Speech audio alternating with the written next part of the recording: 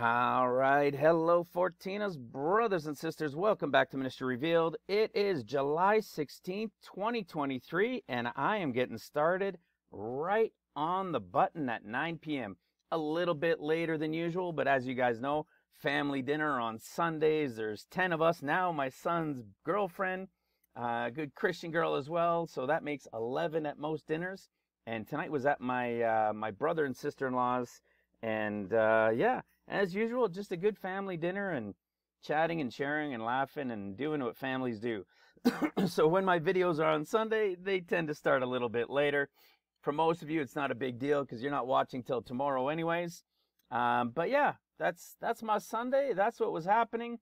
And today, guys, I was actually planning until about, I guess it was last night some point, when our brother Roy had shared a video with me. And many of you guys know I've shared about Nelson Walters, a pastor on YouTube, and he's got a church and everything else as well.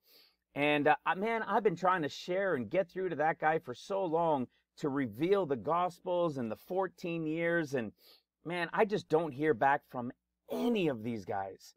You know, I pray to one day very soon, but time is ticking away, as we know, right? And anyways, I've spoken about him a number of times because he sees so many things so well that, and some of them, he sees them really well, but he's just like a little click difference away.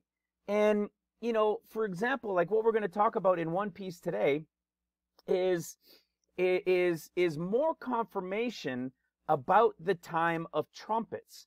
You know, we know that that's not the beginning of tribulation because it's going to be the 50 days that comes first. But the official tribulation, as we know, it's quote unquote technically starts 50 days before. Absolutely. Millions of people vanish and everything else. But we know the 14 years begins at the Red Horse Rider. We know, as we've shown in the last video, and how we just broke that sucker down to be able to show what it means at the end of Mark's discourse, at the end, or at the time when the Lord's returning, at the end of Mark's discourse and in Matthew's discourse. We know it's at the end, after 6 years of seals, after 6 years of trumpets, and that day right after is the Feast of Trumpets to start the 7th year of seals, and then when he returns, feet down to start the 7th year of tribulation trumpets, again, also at the Feast of Trumpets. Well, this is going to give us even more evidence of that. Excuse me. But we're going to add a new nugget. Our brother Roy had shared it with me to show another confirmation in relation to trumpets. But as and Nelson has shorter videos, he'll do some shorter ones that are about 15 minutes. And good luck. That ain't coming from me, guys. And he, right near the end, he said something that I had never heard before. And then he says, you know, click on the link. And I clicked on this other link that took me. So the video that we're going to see a little bit later is from about 10 months ago. And the other one's a little over 4 years ago. And there was something in it I had never heard before. But when you see where it fits in the timeline, you're going to say, of course it does. And you know why you're going to say, of course it does? Because you have understood the revelation of Jesus Christ. The revelation of the is to come that has been revealed here, for some reason chosen through this ministry, and those within us building it and working together and seeking him out in it have been so blessed to receive. You're going to see something that is directly related to the time we talk about, can only fit in that year. And when you see where it fits, wait till you hear what it means. It means everything we were talking about in the last video, which is the absolute evidence on top of the evidence on top of the evidence, all from Scripture, that yes, indeed, the 14 years will begin at the Feast of Trumpets, We pray that we have understood it this year, and I believe it wholeheartedly with the revelation of the Shemitas and everything else. But we also have the revelation of a period of time called the above, or 50 days, that comes before those 14 years, which we know begins at the red horse rider. Well, this is going to be another confirmation.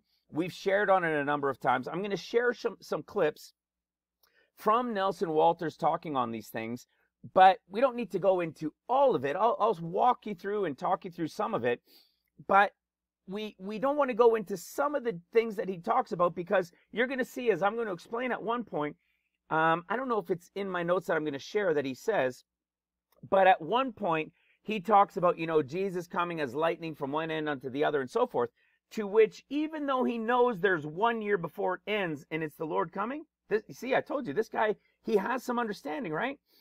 He still thinks that the feet down is at the end. Well, sorry, that the lightning from one unto the other is still at the end. We know what the truth is. We've got the revelation of the story, and this is going to prove it all out. And there's a reason why I called today's video Noah 2.0. We've covered it in the past.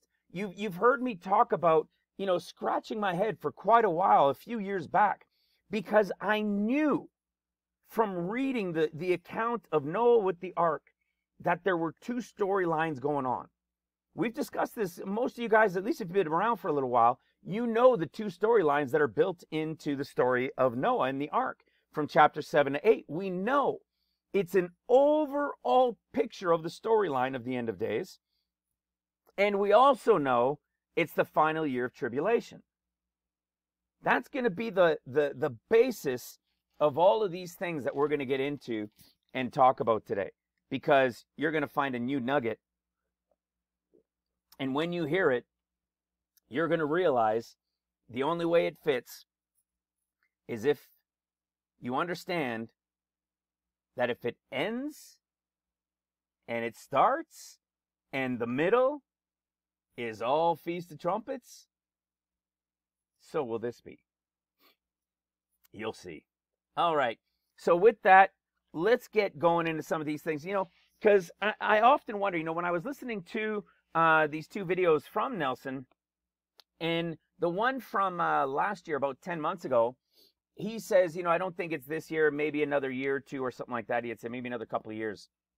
My big thing is when you begin to understand even like what Nelson talks about, and you guys can go look up these videos and watch them and hold on your own later. But what happens is, not only with Nelson, but with everybody, how is everybody in a 7-year window of tribulation? Where's the Shemitah cycle? Where's the Shemitah cycle? Do you know that if you believe tribulation is 7 years long, it's got to begin at the start of a new cycle? Just like if you believe it's 14 years long, which is the truth of 7 years of seals and trumpets, it must begin at a new cycle. So I wonder what everybody must think when Israel back here completed, quote unquote, 70 years, but people not understanding the count. You see what I'm saying? So with that out of the way, people shouldn't be looking till at least 2024 into 2025. Actually, this would have to complete. So they should actually be waiting till sometime in, I think, 2025. If you want to follow a 7-year cycle, right? Because the only other option left, and this was interesting because Nelson knows this. You see, he understands that the 70 in Daniel, and speaking about the way he talks about it, is a 70 Jubilee year cycle, meaning 70 Jubilees, right, of Shemitah sevens. And so you would have to think, though, that that's going to end just like in the 70 years, because What do we know in Daniel chapter 9? I'm going a little bit off course here, but I'm not going too far down this rabbit hole. We're still going back to the whole intro, okay? But when we come to Daniel 9:2, it says right here that he would accomplish 70 years in the desolations of Jerusalem. We come down to Daniel 9:24, and it says, 70 weeks are determined upon thy people and upon thy city to finish the transgressions, to make an end of sin, to make reconciliation for iniquity, and to bring in everlasting righteousness, and to seal up the vision and prophecy, and to anoint the most holy. Well, if verse 2 said it was 70 years determined to complete it, to accomplish it, and we have 70 weeks are determined to finish these things, aren't the 70 weeks 70 years? You see, in the end of days, it is a 70. And so my point in this is the 70 years of Jerusalem. You see, if you only believe in 7 years and you're a Nelson and everybody else in the world thinking only 70 years, and the 70 of Israel came and went according to their understanding, and there's nothing, and you know there's only 170 left, wouldn't people really have to start thinking about 2036, 37? Where else could they possibly put the 70 being complete to accomplish these things? It would mean that they must start their 7 years over here to complete 70 there. I just find that an interesting question, maybe to to bring up to people, right? So, you know, everybody that believes it's 7 years and there's a Shemitah cycle, and you know, I don't mean people that don't follow and aren't seeking and searching. I mean those that are diligent, right? Maybe ask, you know, where is your Shemitah cycle? Where is the final 7 years? Because obviously it has to start at a new 7-year cycle.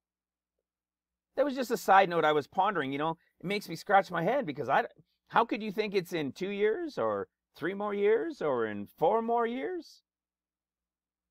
There has to be a 70 that ends somewhere. And if you only believe in 7, well, guess what? You got 7 more years to go. Unless you have the revelation. Oh, yes, here we come. The revelation of the 14 years and who the Gospels are speaking to, that reveals it all. Come to this playlist right here, or go to ministryrevealed.com. Go to the menu box. When you go to the menu box, click on Intro. When you go to the intro, it's going to be this very similar. The main videos are the same right here of this playlist on YouTube, the Revealed End Time Study Note Series. Click on here and come to this playlist right here. I'm not going to spend a lot of time in it. This intro video right here, this first one that pops up, is a 22-minute video that gives you a very brief overview of these next 3 videos, which are the intro series right here. All right? You're going to see in this 30-minute Bible study after the first intro, you're going to see the beginning of the revelation of who the Gospels are speaking to. All these things that people who study Scripture have questioned throughout centuries. Why does Luke say this? Mark and Matthew say this. Why is Jesus arrayed in a gorgeous robe in Luke, a purple one in Mark, and scarlet in Matthew? Were these guys colorblind? Why did Jesus in the discourses, in Luke's discourse, it says he's coming in a single cloud. In Mark, it says he's coming in the plural clouds. And in Matthew, it says in the plural clouds, but the word in actually means on in the Strong's Concordance. So you have in a single cloud, in the plural clouds, and on the clouds.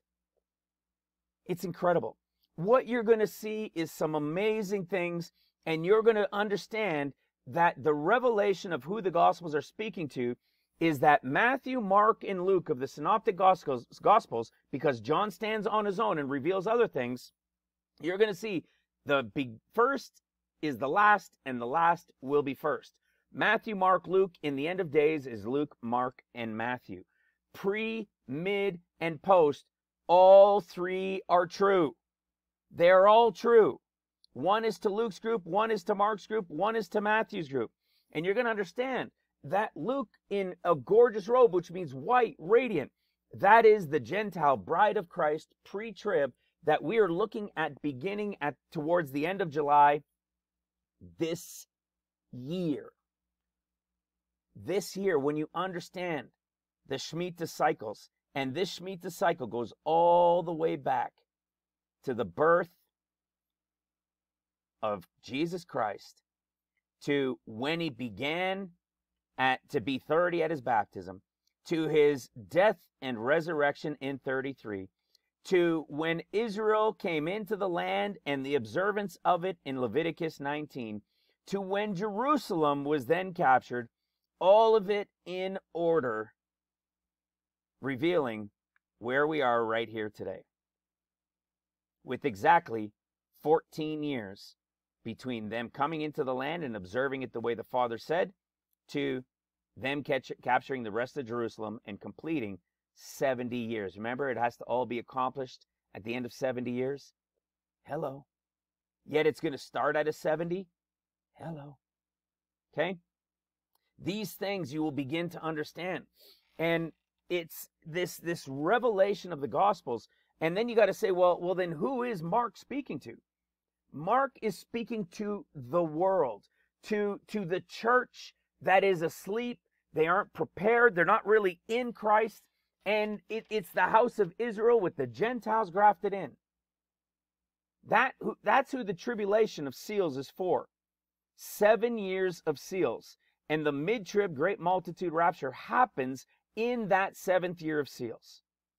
Matthew's group, which is to the Jews, which most people knew, but never understood the differences within Luke and Mark to be able to distinguish where we should have actually been teaching from. Because we've all been taught from the Gospel of Matthew for hundreds of years. And in being taught like that, we've never understood the purpose of Luke and Mark. And so everybody only sees 7 years of tribulation. Well, it turns out those 7 years of Matthew's are the 7 years of trumpets.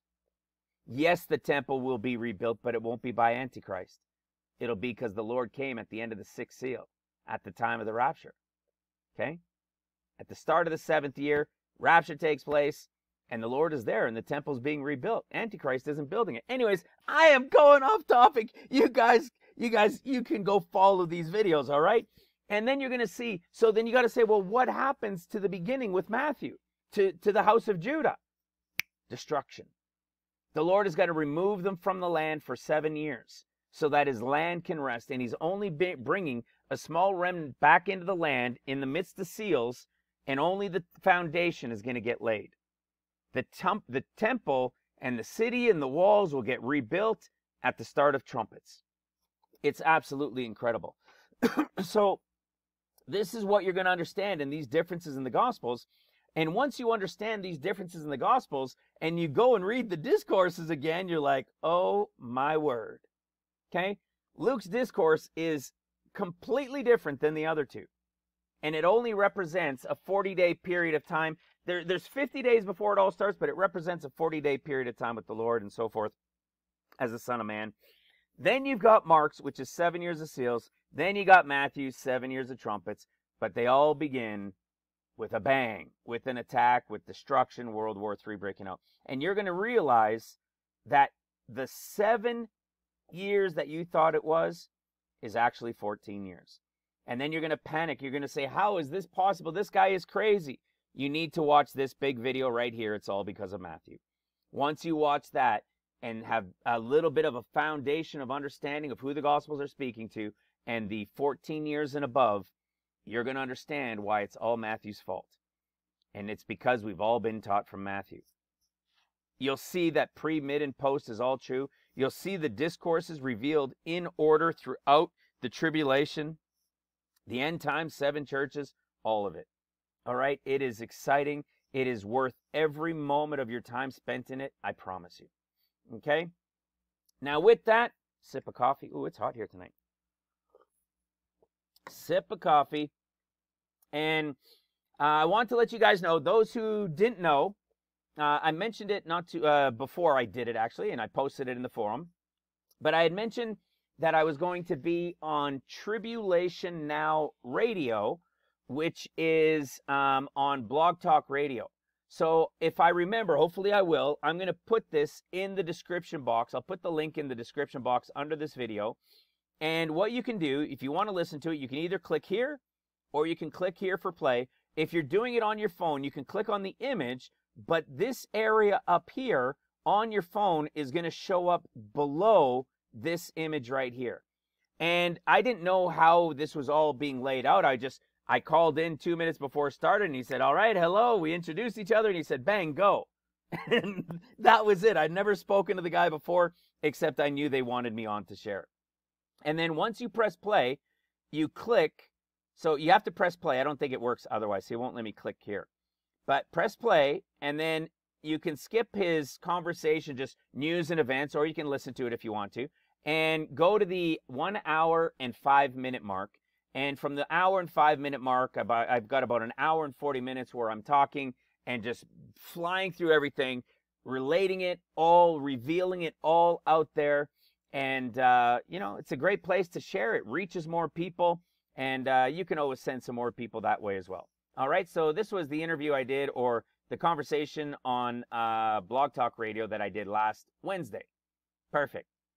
All right, so, I don't want to close that because I want to remember. Now, here's something else. I thought this was just great timing. In the forum, so those that don't know, we have in Ministry Revealed, you can go to ministryrevealed.com. Here's some posts from our brother Steve over in Uganda, some of my posts, others' posts. And we have about, 1,150 or so people from around the world that are part of the forum. It's free. You can just click on the website and join, click the forum in the description box or in the menu, and take you a couple seconds to sign up, and it's free.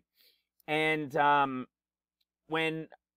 reason why I first bring this up is because this was something that was shared in the forum, I think it was just yesterday. And I also reposted it because I thought it was a great share. So those who have never heard of her before, in fact, I don't even know what her name is, sorry. But the website is Sparrow Cloud 9. And she has these dreams and, conversations with the Lord. And, yes, I take these things with a grain of salt. But this one here, Dream 705, 10 minutes to get your houses in order.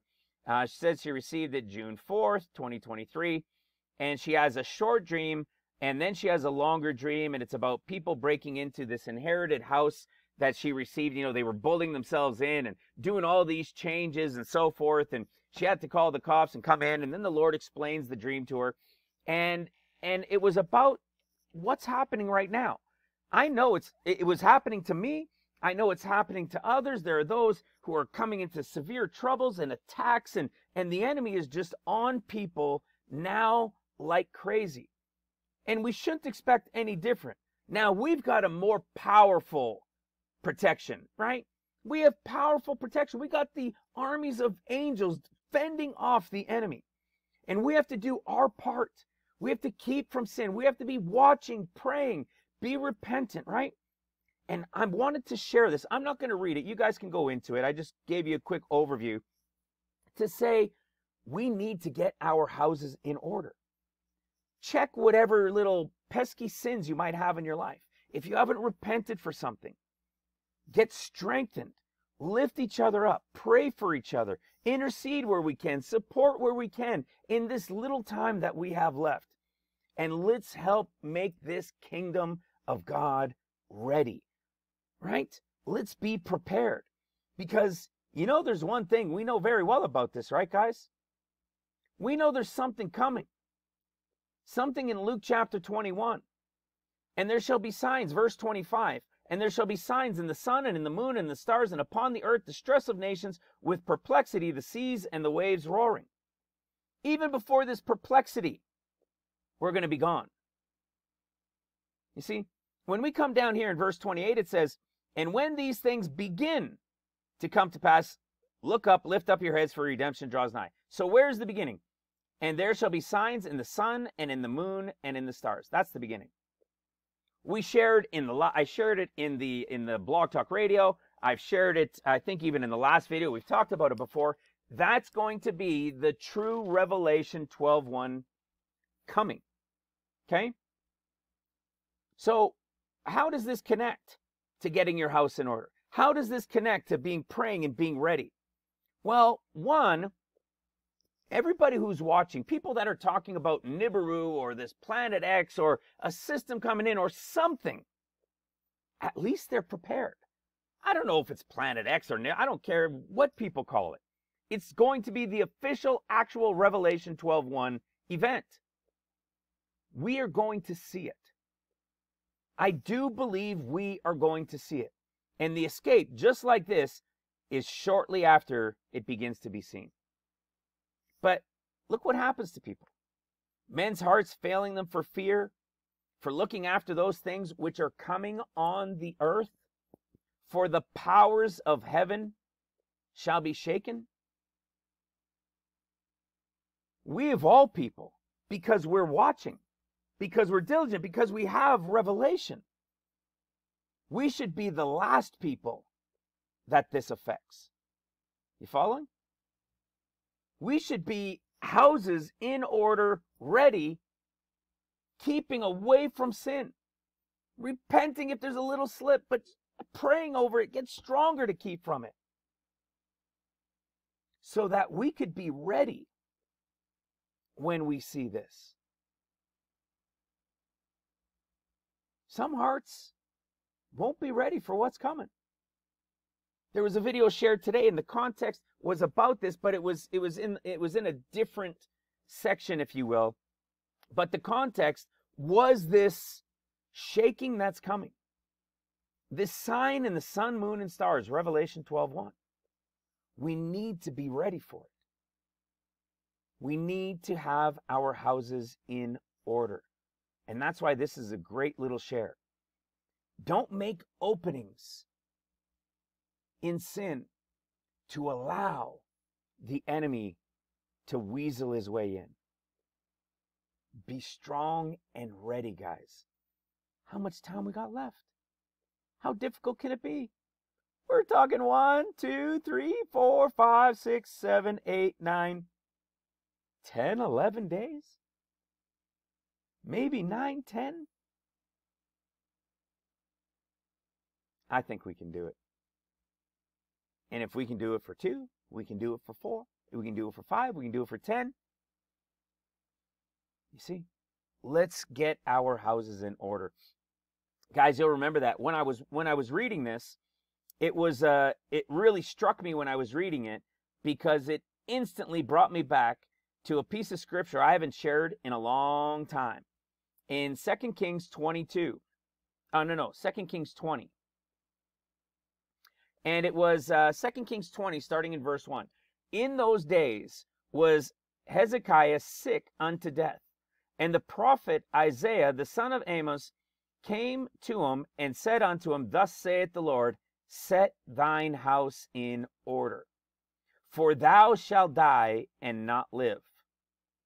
Then he turned his face to the wall and prayed unto the Lord, saying, I beseech thee, Lord, remember now how I have walked before thee in truth and with a perfect heart, and have done that which is good in thy sight. And Hezekiah wept sore. And it came to pass, afore Isaiah was gone out, afore Isaiah was gone out into the middle court, that the word of the Lord came to him, saying, Turn again and tell Hezekiah, the captain of my people, Thus saith the Lord God of David, thy father, I have heard thy prayer, I have seen thy tears. Behold, I will heal thee on the 3rd day, and thou shalt go unto the house of the Lord. Now listen to this. And I will add unto thy days, here it is, 15 years. Sound familiar? How many years are left? 14 years, and the 15th year, which is the final Jubilee. Hello. See how it's everywhere? Listen to what he says after those years. And I will deliver thee and thy city out of the hand of the king of Assyria, and I will defend this city for mine own sake and for my servant David's sake. Okay? There it is again, guys. Set your house in order, because there's 15 years coming. We know it, guys. We know it quite well, don't we? So I thought that was a great little, let's get ready. Let's be strengthened. Let's not let this sign coming in this distress put us into a heart-failing panic when we see it. But let us be ready. Let us be strong in the Lord and not cower away for fear of what we might have done wrong. All right? I wanted to share this also. This, as I said, this is our forum at Ministry Revealed. And unfortunately, one of the buildings where they have churches in Uganda, where we're supporting with our brother Steve, there was weather and it broke the roof down. So they actually had to rebuild, dig things up. They had some bricks that were donated with a little bit of support that came in. And so if you guys are able to support, please help support no matter how much time is left, because guess what? It ain't about us. It's about them. What about when the pre-trib escape happens? Right? Do you think maybe they'll have materials and people in there and they can gather together? Sure they will. All right? So that's another thing within the forum. Here we are watching and praying. I can't close that one. And here's something else I wanted to get into. It's just as a side note. And there's a very interesting reason as to why I'm sharing this. This is something that had been in my mind, in the back of my mind for a little while now. And many don't agree with what I'm about to say, and some believe I could be right. I'm not saying I am right on this. I'm saying it's a personal belief in understanding through Scripture. And you guys have heard me say in the past that whoever modern day Cyrus will be, when he comes on the scene, he's going to be this one to declare, to allow them to go back and to rebuild. Okay? When this destruction happens at the start of 50 and at the end of 50 days at the beginning of the 14 years, there's going to be a decree made by a modern day Cyrus to allow them to go back and to rebuild, to which after they've been scattered, only a small portion of people are going to be brought back to allow to rebuild, of which we know only the foundation will be laid. Well, I still believe that Trump is probably that Cyrus. And as you guys know, this will jar a lot of people, but I believe Kushner may, okay, you get that? May be the Zerubbabel.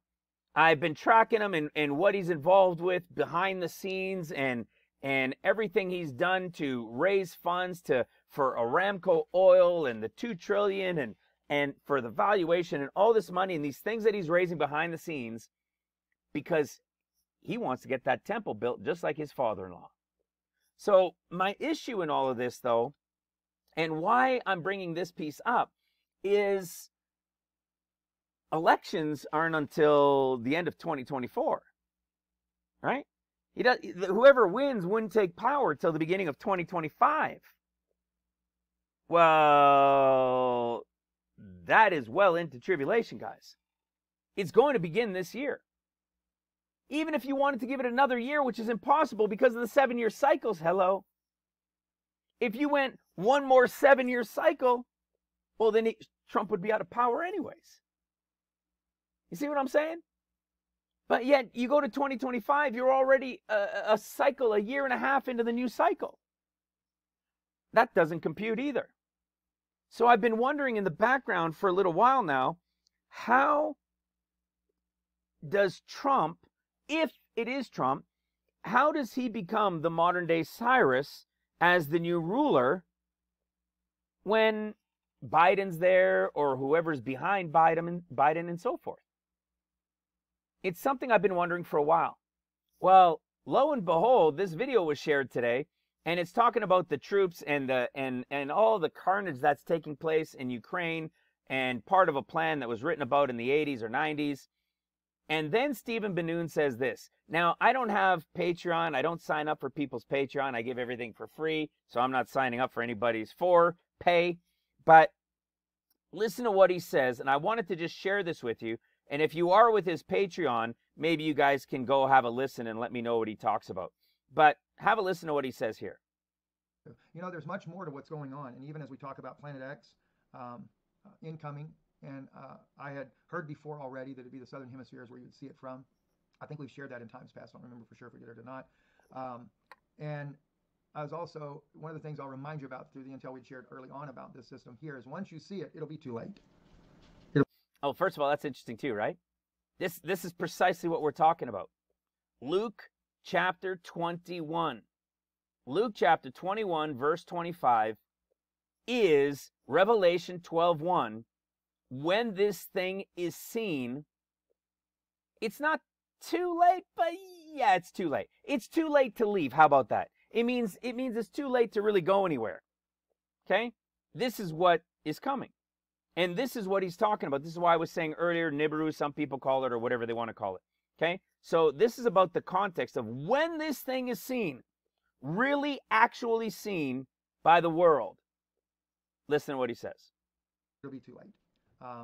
We did a video recently over on Patreon, why Trump would be coming into power. And I really think you should watch that video. It is in regards to Planet X. And the war is supposed to, is part of the genocidal thing that they wanted to do. But the thing is, the elite can't get off the planet in time. Interesting, right? So it does get a little bit, you know, I don't know if you want to say bizarre, or if you track that type of conspiracy where he says that the elites, there's a base on the moon and they would all want to be trying to get off to go to the moon.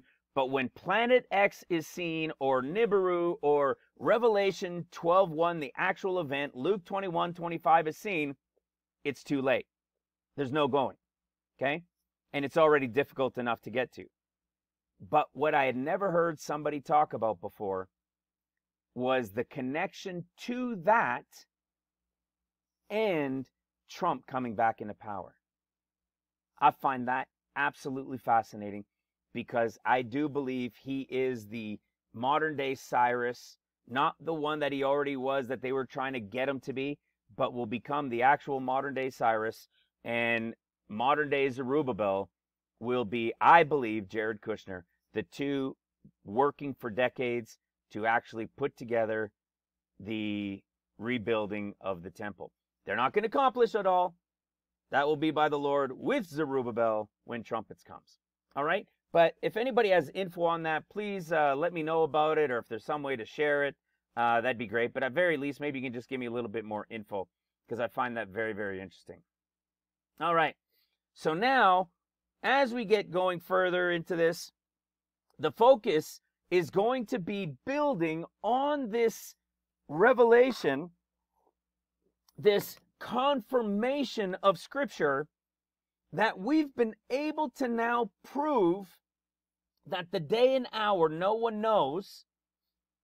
At the end of the 6th year of seals, which means it starts at trumpets, and the end of the 6th year of trumpets, which means the 7th year starts at the Feast of Trumpets, the day and hour no one knows, is hammered down.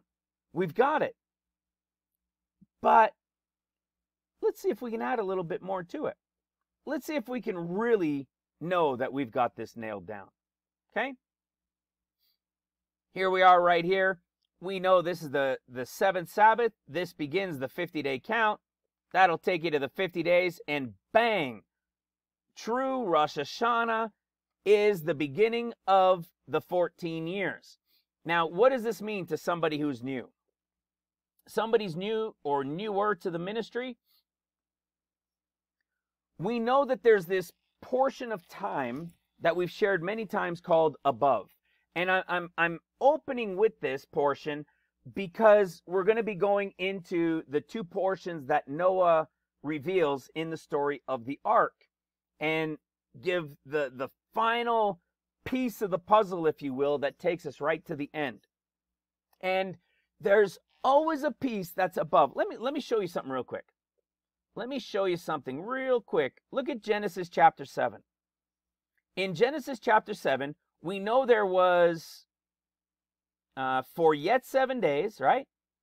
And then in verse 10, it came to pass after 7 days. Well, when it starts, it says it's the second month, 17th day. Second month, 17th day. You see? When what? When the fountain of the great deep and the waters were broken up and everything. Did that include the 7 days that came first? No. It came to pass after 7 days. It's pretty wild because you have a 7 that's ended. You go to chapter 8, you've got another 7 and a 7, but this one is only a specific portion. It's interesting. We're going to talk about this deeper as we go into it, but I find it fascinating on its own that we know what that 7 means in the big picture, but the fact that it's not part of the final year picture of the ark is also very important. So, in the revelation of the end of days, we know that the 14 years begins after the anointing by the Holy Ghost of a new, what we call Acts 2.0. The following day, bam, Jerusalem is attacked and destroyed, and that begins World War III. We can prove this by the discourses. But when you come into the book of Revelation and you go to the seals, we see one of the seals is opened. We know it's the red horse rider. A bow and a crown is given unto him, conquer and to conquer. We have proven unequivocally that this is the Son of Man coming, as we've known, for 40 days in the 50-day portion of time above the 14 years. Look what happens when you get to the red horse rider. Second seal was open, the red horse was out, and power was given unto him that sat thereon to take peace from the earth. Well, what just happened? The Holy Ghost anointed, and then this sword is furbished, that he's given now the great sword. Bang, the Holy Ghost is gone. The only ones left on the earth are the ones that received the anointing on the 50th day. Now the attack comes. And look at what it says, to take peace from the earth, that they should kill one another, and there was given unto him a great sword. That they should kill one another. What does that mean? Nation against nation, kingdom against kingdom, people against people, neighbor against neighbor. And it begins at Jerusalem. So how do you know that this is actually the quote-unquote beginning of the 14 years? Well, we know it, for one, by going into Luke chapter 21. In Luke 21, we see in verse 10, it says, then he said unto them, nation shall rise against nation, kingdom against kingdom. Okay? Then great earthquake, so forth. And then he says what? But before, nation against nation, kingdom against kingdom, great earthquakes, fearful sights, great signs, before all of those things actually begin, something else is going to start first. This is the period of the 40 to 50 days that is above the 14 years. You see, he talks about nation against nation and the earthquakes, but then he comes in verse 12 of Luke 21 and says, hold on a second, before that even happens, this is going to take place. When you go to Mark and Matthew's discourse, let's go to Mark's. Mark's is the beginning of the first 7 years, okay? The beginning of the 14 years of tribulation. And what does Mark say? No, then he said unto them, there's no but first. There's no hold on a second. There's no but before these things. It's for nation shall rise against nation, kingdom against kingdom. Right? There shall be earthquakes in diverse places, and there shall be famines and troubles. These are the beginnings of sorrows. But take heed to yourselves, or counsel, they'll take you up, be beaten, and so forth. Where does it start?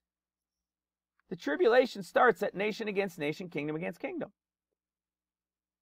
But when you go to Revelation, that's not till the red horse rider. You see, it's not the easiest thing to catch right away. Because you see the white horse rider and you see the first seal and you see that things are obviously going on. You see, but the issue is people have never been able to understand that it's not only not 7 years, it's not only that even if you believed in 7 years, you don't realize there's a portion above it. There's a 50-day piece that comes first. The whole world has been told that the Lord doesn't return till he comes feet down, and they all think it's at the end of 7 years.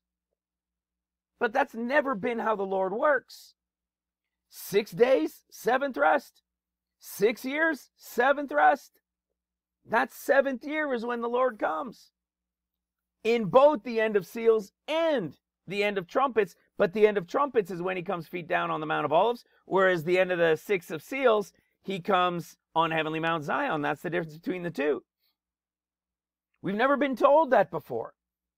Nobody understands that the Lord is coming at the end of the 6th seal on heavenly Mount Zion, like we've shared in the last video and many others. They don't realize there's this difference. And you certainly can't if you only see 7 years. But worse than that, they're not even realizing that 7th year is actually when the Lord is here setting things in order, destroying the enemy, his wrath and everything else. You see? So how on earth are they supposed to reconcile the white horse rider in the understanding of it being the Son of Man who comes first? Who comes after the pre-trib escape, the 7-day wedding, bang, the white horse rider comes. There's no way to process that in any end-time understanding of 7 years. Which is why there's going to be so much deception during the 40 days while the Son of Man is here, which we've been sharing a lot over the last few years. We know that he's going to be rejected during those 40 days of his. Because nobody remaining is expecting it, except for his remnant workers. But nobody's going to believe them either. And the whole world of Muslims are going to be screaming, Dajjal, Dajjal. You see, this is the beginning of the 14 years. This is the beginning of the 40 days of the Son of Man in the above portion. All right? So, and you'll see there's a reason why I'm bringing this up in relation to Genesis and the story of the ark. Because for the longest time, as I was saying in the beginning, I knew that there were two portions of revelation built into the revelation of Noah and the ark. You see, we know that the story of Genesis, we know that there's a big picture, right? So for anybody that's new, we know that there's a big picture in what we call chapters to years, the first 21 chapters, just like John's 21 chapters. There's a picture of pre, mid, post, and everything in it. All right? Well, we know that in Genesis chapter 7 into chapter 8, right? And we know it goes all the way to chapter 21. And what do we see in chapter 21, which is a picture of the 7 easy years, 7 years of seals, 7 years of trumpets, bang, the birth of Isaac. Right there, bang, birth of Isaac. When does Jesus come? At the beginning of the 14th year, or the big picture, the beginning of the 21st year. But within these stories, there's pictures of the entirety of the 14 years. We've even shown it with Genesis 16, 17, and then 21, with when Abraham is 86, he has Ishmael, and then Ishmael's 13, Abraham's 99, God makes a covenant with them, and then bang, Abraham's 100, and Isaac is born. 13 years, confirms the covenant, bang, one more year, there's the birth. 13 years, 14th year, the Lord is there. So we know that within the stories, there's a big story and stories within those stories, just all throughout all of Scripture. We've done this over and over and over again in so many places. And the story here within the ark is no different, because one of the things that caught me was the two words differed from male and female. That was one. But there was another one, and that was 40 days and 40 nights, and then having 40 days only. Well, I don't get it. Why have the extra wording of saying 40 days and 40 nights? If it's just meant to be the same thing, then just say, then just say 40 days. Right? Why not just keep it the same and say 40 days?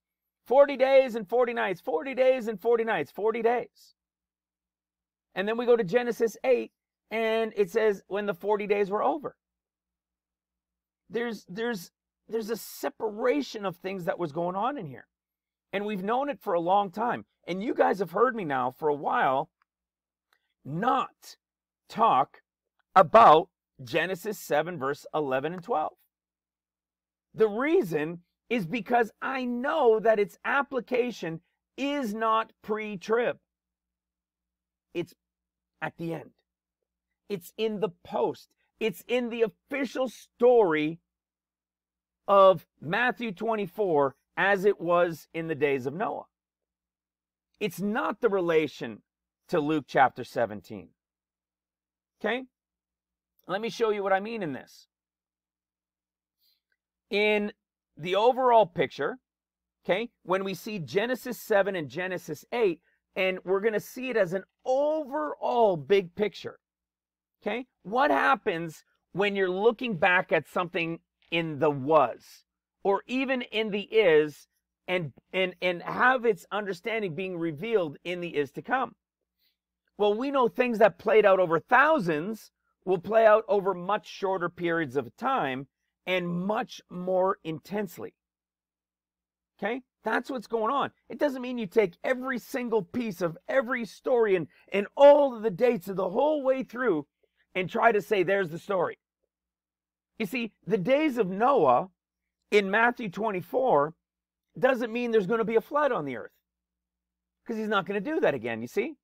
It's going to be fire. There's not going to be an actual ark floating on the water. It's going to be a rescue and the place being torched. You see what I'm saying? It's not going to be exactly the same. And this is where discernment comes in once you're able to understand the period of time and how things play out within the Gospels in their revelation in the end of days. So look at what we see. We know from the story of Leah and Rachel with Jacob, the whole picture was 20 years. He worked 7, got nothing for it, but worked 7, bang, then he got Leah expecting Rachel. Then after the 1-week wedding, then he got Rachel, but he still had to work 7 more years. After those 7 years, then he had to work 6 more for the cattle. And what happened at the end of those 20? He made a covenant with his father-in-law. Well, this is what I was saying earlier, even in the story there of Genesis, that the actual story of the end of days really is 777, 21 years, and then the final Jubilee year, 22. But these are the easy Jacob 7 years where he was working for his bride. And what happened at the end of those 70? At the end of that first 7, he had a 7-day wedding, right? He had a 7-day wedding. And then what did he do? He worked 7 more years to complete his work for having received Rachel. And then what happened? He had to work another 6. And after that 6, he made a covenant with his father-in-law, for which he said, I have been with you now 20 years. 776. In relation to the end of days, what is it? Well, the 7 easy is going to end with the escape. And then what do you got? 13 years to the, right? 13 years is the equivalent. So 20 or 13 is the equivalent to after those 20 years or after the 13 years, the Lord confirms that covenant in that final year. And here he is. He's here in that final year. What was the story with Abraham that I said a moment ago? Has Ishmael, 13 years later, God makes a covenant with him. Bang, who shows up? Isaac, the representation of Christ. What do you have? 13 years. Starts with Ishmael, who's a representation of the lion, Assad. And then, what do you get? 14th year. Bam. You see, the pictures are everywhere, everywhere, everywhere. And so what was it with Leah and Rachel? He worked 7, right? He worked 7, and then he had what? A 7-day wedding. So look at what we get in the picture here in the story of the ark, where Genesis 7 and 8 are giving us a picture of the entire overall of the 21 years. Okay? Look at Genesis 7, verse 4. For yet 7 days, and I will cause it to rain upon the earth 40 days and 40 nights. Then we come down to verse 10. And it came to pass after 7 days. Now, what's interesting is this 7, which is yet 7 days, is just about to start. And this 7, after 7 days, they're talking about, of course, the same first 7 days. When we go to Genesis 8, and we see in verse 10 and verse 12, and he stayed yet 7 other days, and he stayed yet 7 other days, they're not the same 7 days. This is one set of 7, this is another set of 7. Only in Genesis 7 is the first one repeated twice. One saying it's about to start, and the other one saying after the 7 are done. Well, that's pretty interesting, isn't it? Why is it interesting? Because in the story of Jacob, we have the picture of him, and what did he do? He worked for her for 7 years. And when he completed those 7 years, he had to fulfill her week, which is a week of days, which is 7 days for a wedding. So in the story, we have a duel of 7 and 7. He completed a series of 7 years, and now he needs to fulfill 7 days. And after those 7 days, he gets Rachel, for which he needs to serve another 7 years. And when we go to chapter 31, we see that it was 20 years. 7 for getting Leah, then 7 for Rachel, and 6 for the cattle.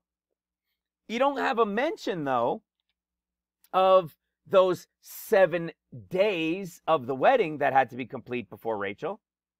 You just get the picture of the 7 and the 7 and the 6, which is the 20, which is a picture of the end of days, 7 easy, and then 13 of seals and trumpets. And then the Lord returning feet down on the Mount of Olives.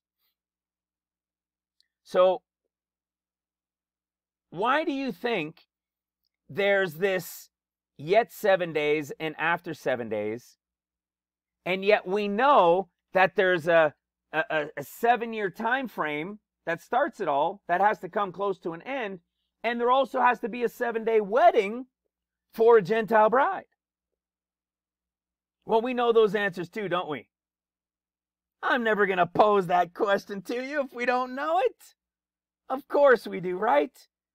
It's so incredible, guys, to be able to put this together, to see it and to understand it.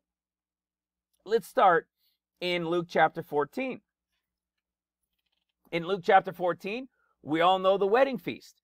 Only Luke, well, Luke and Matthew have a parable of a wedding feast. Mark does not. We know Matthew's is the end of 14 years. We know Luke's is the portion above 14 years, right? So in that 50-day above portion, that starts it. And here's that wedding feast that we've talked about. That's the pre-trib. This is the pre-trib escape of the bride of Christ gone at the beginning of 50 days. But only Luke's, not in Mark's, not in even Matthew's following his parable of the wedding, only Luke's has this great banquet. What is this great banquet? We all know that it's a banquet that he has with his remnant working disciples who will be his servants, that will follow him for 40 days, that will remain during seals. And we're already told, you guys all know this, you know who they are.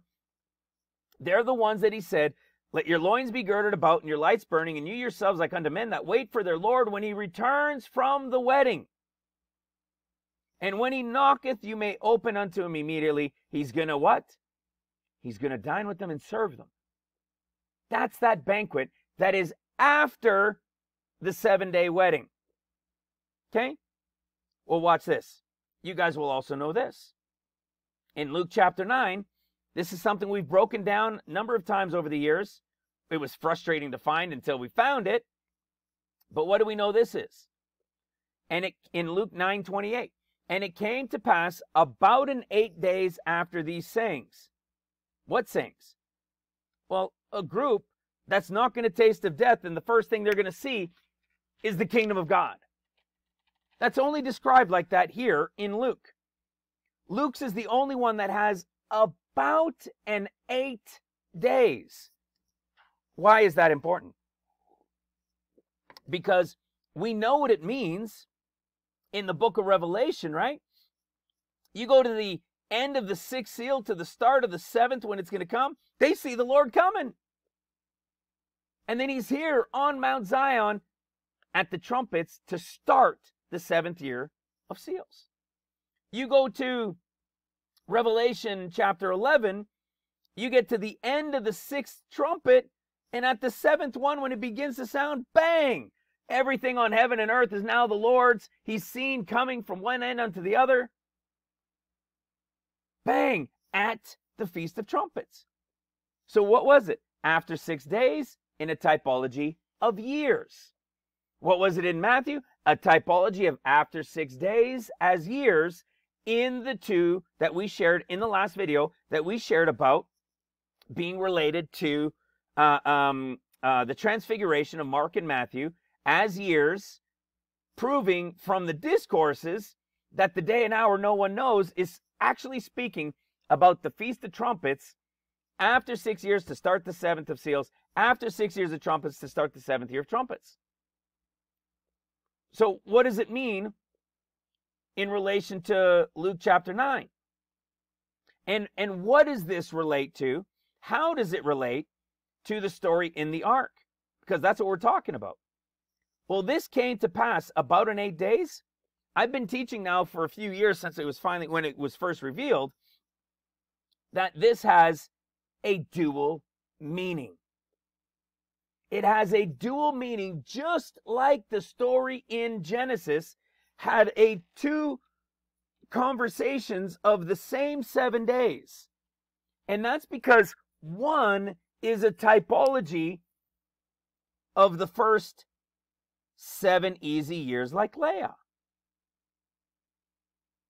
And the other one is a typology of the 7-day wedding that's going to happen in the 50 days, the first 7 days of the 50 days before the 14 years start at the Red Horse Rider. You see, it plays both places. What is this about 8th day? Well, what does it mean? Just like the days of a week in Scripture, you have the 7 days of a week. What is the first day of the next week? It's the 8th day. You see? It's a new beginning. Every start of seals, the start of Trump, the start of the 7 years, they're all new beginnings. They're the 8th day. But what did Luke say? Well, if Mark's was after 6 days, which means years, and Matthew's was after 6 days, which means years, then what do you think Luke's means when it says about 8 days? That means it's not quite the start of the first year of the next 7. It's almost there. And what do we know is in that almost there portion of the 7th year before the 14 year starts? We know there's 50 days. How does that 50 days start? With the 7-day wedding and the Lord returning what? To begin his 40 days of the Son of Man. When? After 7 days. You see, about an 8th day. So it has a dual meaning of being the about an 8th day when the Lord comes after the 7-day wedding that started at the pre-trib escape. And is also a picture of about an 8th year about to begin, which is this one, but not quite, which is why you have this strange wording, about. Approximately. Do you know, nobody can explain this, you know that? What I mean by that is, if you go and ask somebody to explain this difference in Luke compared to Mark and Matthew, they would all stare at you with deer in headlights and say, well, it was just a mistranslation or something. Or if they were true to themselves, they would say, and true to scriptures, if they didn't know, they would say they don't know. It's a mystery we haven't yet understood. That's the mystery I'm sharing with you. This one has a dual meaning, whereas the other two don't. And the reason it has a dual meaning is because its connection to the revelation of Genesis, yet 7 days, which is a picture of years, and then it came to pass after 7 days, which is the picture of what? What is after 7 days? Leah's wedding, the Gentile bride wedding. What happens after the 7 days? About an 8th day. Somewhere in that 8th day, approximately 8th day. When he comes at that time for the 8th day, what is it? What's the story about? It's about the 40 days, right? 40 days and 40 nights, or this one, 40 days. They're all now shut into the ark. Bang. And they're gone, right? They're shut into the ark. The wedding has now taken place. What is the picture of the 40 days? It is now the picture of the Son of Man here for 40 days. You see, I didn't go into this one here because this one here relates to 40 days and 40 nights in a different wording than this one right here. But you realize they're the same one, right? Look at what it says. And the 600th year of Noah's life, in the 2nd month, 17th day of the month, the same day, were all the fountains of the great deep broken up, and the windows of heaven were opened. And the rain was upon the earth 40 days and 40 nights. Look if we come down here now. 17. The flood was 40 days upon the earth. The waters increased, bear up the earth, lift up the ark. They're the same 40 days. It's not some different 40 days. Yet, for some strange reason, we have 40 days and 40 nights, and then over here just being told of 40 days. And I knew from the understanding in the revelation of who the Gospels are speaking to, that just like these 2 7 days have a dual meaning within them, one representing the years, one representing a 7-day wedding, these 40 days have dual purpose as well. One of them is the relation to Christ coming for 40 days, and the other one is the relation to when Christ returns, feet down on the Mount of Olives, to begin the 14th year at the Feast of Trumpets in the year 2036. Okay? That'll be at the end of the 13 years. And you're going to see something pretty wild in this. Because I want you to remember this count. Now, second month, 17th day. Does that mean that it's got to start on the second month, 17th day in the future? No. It's not every event on that day, same time, every year, starting it, ending it, here it is, there it is. No. It is typologies. It is pictures of what was and what is that shall both be in the end of days. Right? What is it in Isaiah? A little here, a little there. To build the picture, to be able to see it and to understand it. This picture right here is the picture of the beginning of the count for the picture of Matthew 24 in the final year. In the picture of the 14 years and above, we start with yet 7 days as years, and then after 7 days as the picture of the 7-day wedding when he comes back from the 7-day wedding. When he comes back from the 7-day wedding, we know the Son of Man is represented by this period of time of 40 days. We know this from so many places, guys. We're not going to go into all of it. We know it from the story of Luke in order, which is Luke chapter 1, 2, 3, 4, which is pre-trib escape, 40 days of the Son of Man, when he returns at the 6th year, at the end of the 6th year of seals, and when he returns at the end of the 6th year of trumpets. So what do you think we're going to find when we go into Luke chapter 2, but the birth of Christ? And what's the story of the birth of Christ? The 40 days of the Son of Man. And so if Luke chapter 4, in the Revelation that we've got videos on of what it means for Luke in order and what the typology is of the pre-trib, and Luke chapter 1 saying what? John's circumcision on the 8th day. How about that? Weren't we just talking about in 8 days after 7 to the 8th day? That's Luke chapter 1. Luke chapter 2 is what? 40 days. What are we talking about? Then the 40 days of the Son of Man on the 8th day. Well, how about that? You go to Luke chapter 3, and we've shown that it's a picture of him coming at the end of the 6th year of seals on heavenly Mount Zion, the story with John the Baptist and everything else. And then what happens when we go to Luke chapter 4, which is the final piece of what the revelation of Luke in order means when I say that? We know that Luke chapter 4 is a picture of when the Lord returns after the 6th year of trumpets, when he comes feet down to begin the 7th year of trumpets. And look at how it starts. 40 days. Now, Luke generally always says only 40 days.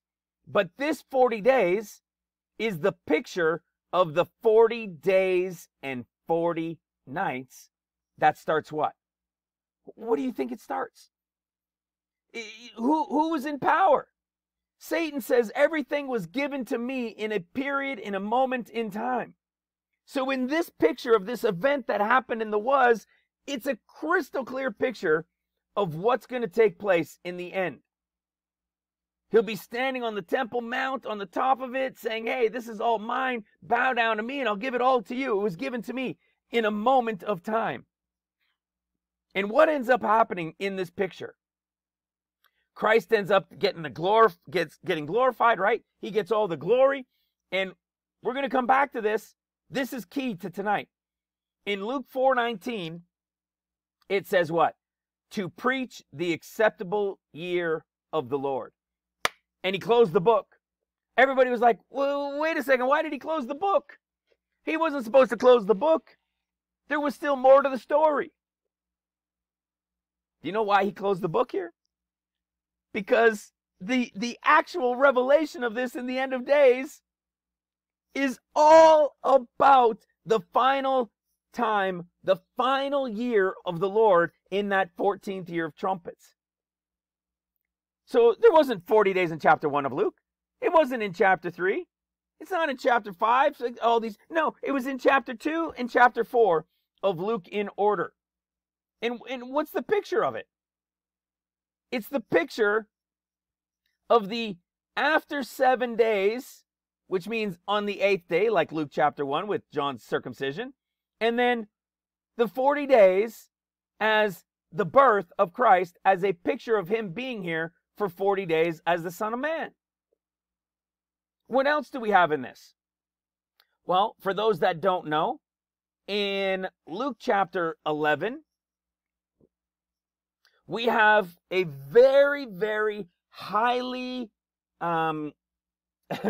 it's really quite the thing. The story of Jonah.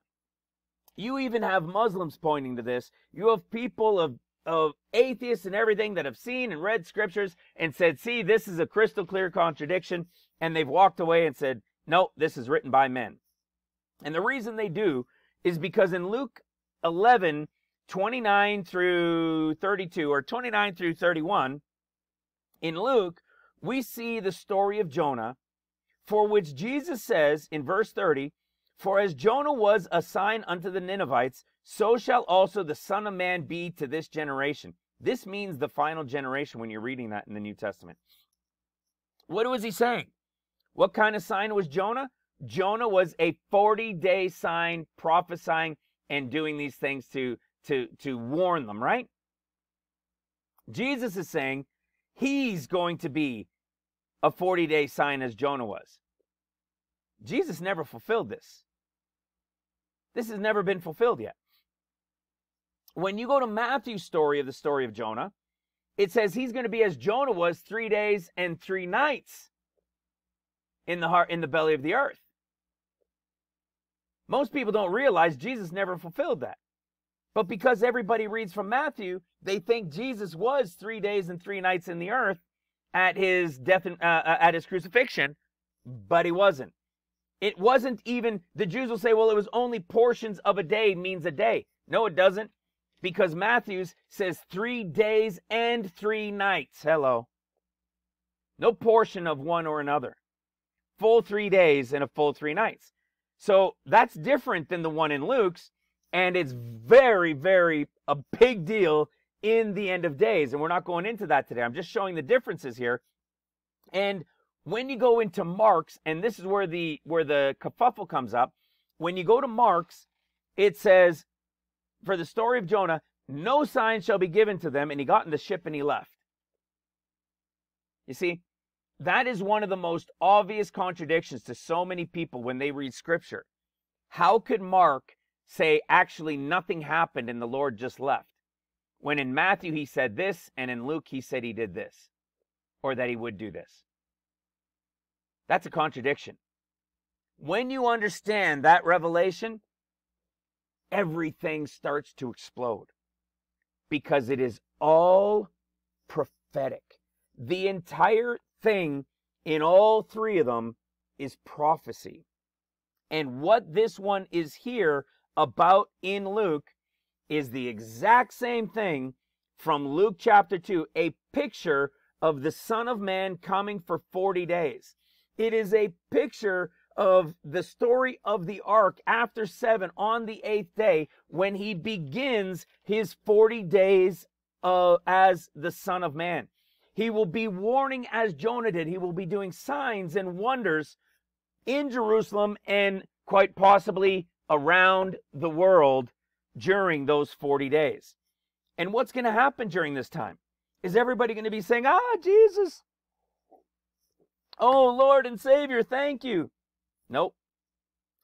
The world's going to reject him. Because all of this 40 days of the Son of Man, is all directly connected to what he tells them in Luke chapter 17. And this is something we're going to see a little bit further. Starting in Luke 17:24. He says, for as lightning lighteth out of one part under heaven, and shineth unto the other part under heaven, so shall the Son of Man be, listen to this, in his day. Now, usually when I talk about this, I'm making a point for 2 verses later. And I always am in a sense, but today that's going to have even deeper meaning. Then he says in verse 25, but first. Sound familiar? Sounds like Luke's, right? Sounds like Luke chapter 21. But first, but before all these things. Okay? But first. Why but first? Because he just finished telling them when he comes in his day. I want you to remember that. Remember this passage right here, this piece. In his day. Because you're going to learn something new or understand something more than you had in the past. This day that he's coming as lightning from one end unto the other, we know relates to the end of tribulation, right? Well, we say the end of tribulation, but where it really is at the end of what? 14 years of tribulation? No. It's at the end of 13 years of the total of tribulation. It's at the end of the 6th year of trumpets, which is what? After 6 days from Matthew's, right? Transfiguration. That representation of the 6 years as trumpets. And then what? That would be what? The big Feast of Trumpets. That would be the Feast of Trumpets. Well, look at what the Lord says. Look at what the Lord says in Matthew chapter 24. Where is it? Verse 27. For as the lightning cometh out of the east, and shineth unto the west, so shall the coming of the Son of Man be. Do you know that that wording is not found in Mark's discourse? Do you know that that wording is not found in Luke's discourse? Where is it found? Lightning coming from one end unto the other at the coming of the Son of Man. And when is it going to be? Immediately after the tribulation of those days. So immediately after the 6th year of tribulation of trumpets portion, which will be, as we revealed in the last video, the start of the Feast of Trumpets on the day and hour no one knows, to start that 14th year, they're going to see him coming in his day, right? Coming in his day, just like Luke 17 said, that when he comes from lightning from one end to the other, it'll be in his day. It will be after that portion of the tribulation. And what happens at that point? Well, it's called the day and hour no one knows, which we revealed in the last video, which means the start of the 7th year of trumpets, or the start of the 14th year of tribulation, will begin at the Feast of Trumpets, at the coming of the Lord, that will be as it was in the days of Noah. So when is this going to be seen as lightning coming from one end to the other? In the 14th year of tribulation? In the 7th year of trumpets, where this is in Matthew 24? The lightning from one end unto the other is going to be seen before the days of Noah start. Hello. Did you catch that? Do you know what this is connecting to? To avoid the confusion? So if you watch Nelson or something like I was saying earlier, let me show you what the opposite is. Okay? So in Luke chapter 17, what did it say? In Luke 17, starting in verse 24, it says, for as lightning that lighteth out of one part under heaven, and shineth unto the other part under heaven, so shall also the coming of the Son of Man be in his day. Verse 25 then says, but first must he suffer many things, and be rejected of this generation. And as it was in the days of Noah, so shall it also be in the days of the Son of Man. Do you see the opposite? Oh, it looks like it's in order, like Matthew's, right? talks about lightning from one end to the other. Then it talks about the days of Noah. But this one said what? First. Luke 17:25 says, this is going to come first before I come in my day as lightning from one end to the other. Which means this is the evidence, and even though we've taught on this and we know this, this is the evidence that this story is not the story that you're reading in Matthew 24. It is the lightning from one end unto the other from Matthew 24, verse 27, when the coming of the Son of Man is. But this story of as it was in the days of Noah is not. This but first, we can now prove from another verification in the fact that it says but first, and Matthew's says lightning from one end to the other, and immediately after the tribulation of those days, then it's the days of Noah. This one is the evidence proving that everything we've taught on this, we've already known. That this, but first, is the reference, as we have been teaching to this whole time, is the actual picture of the Son of Man coming first for 40 days and being rejected. So it says, starting in verse 25 through 27 of Luke 17, but first must he suffer many things and be rejected of this generation. Again, remember, he's here for 40 days of this generation, like he said in Luke 11 with Jonah. It's a reference to the final generation. And as it was in the days of Noah, so shall it also be in the days of the Son of Man. You see, here's a dead giveaway. Verse 27, they did eat, they drank, they married wives, and were given in marriage until the day that Noah entered the ark, and the flood came and destroyed them all. Well, do you think that all the way to the end of the 13th year of tribulation, they're going to keep eating and drinking and marrying and giving in marriage and everything's normal until that final year of tribulation? Hell no. Of course not. That's because this picture from verse 25 through 27 is a reference to the above 14 years. It is the picture of Luke in order, chapter 2, 40 days of the Son of Man. It is a picture to Luke 11, the days as Jonah was, a warning. It is a picture of Luke chapter 21, the but before all these. It's a picture of the story of the ark, that after the first 7, as the years and as the days of the wedding typology, he is then coming for 40 days as it was in the days of Noah. You seeing that now?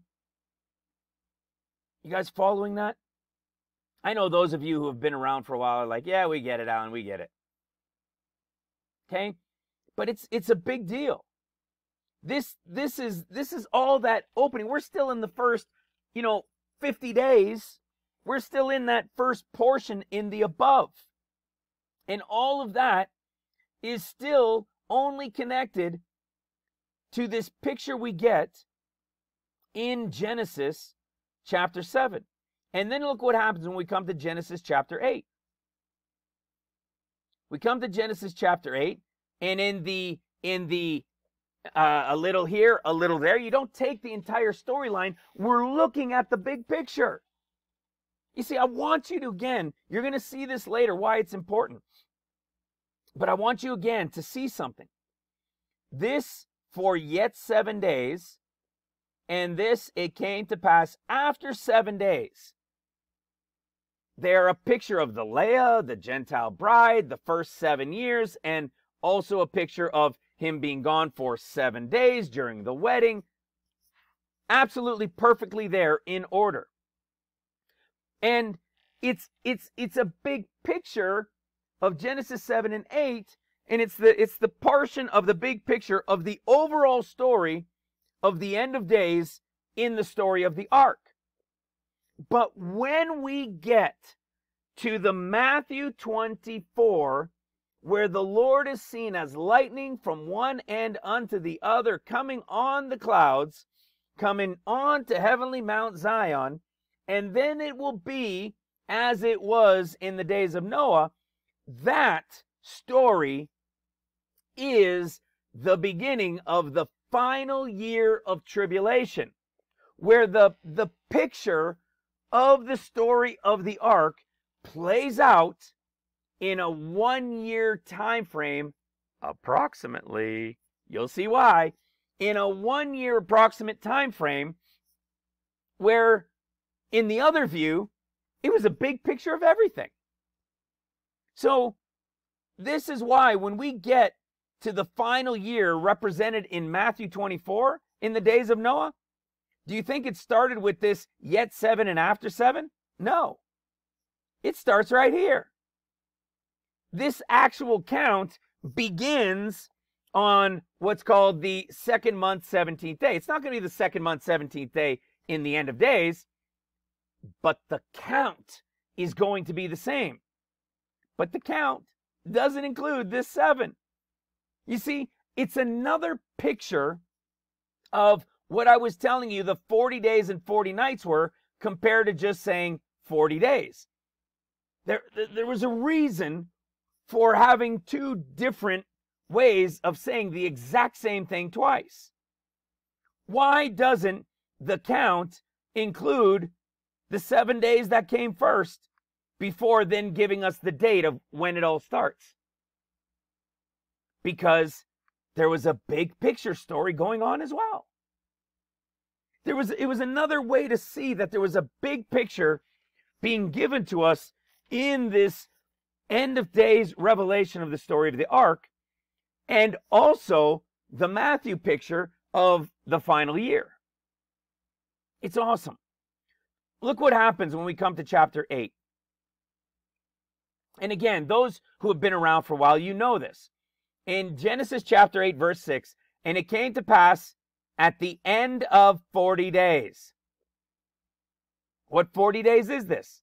This 40 days is the picture of the Son of Man here for 40 days. And when the 40 days come to an end, what happens?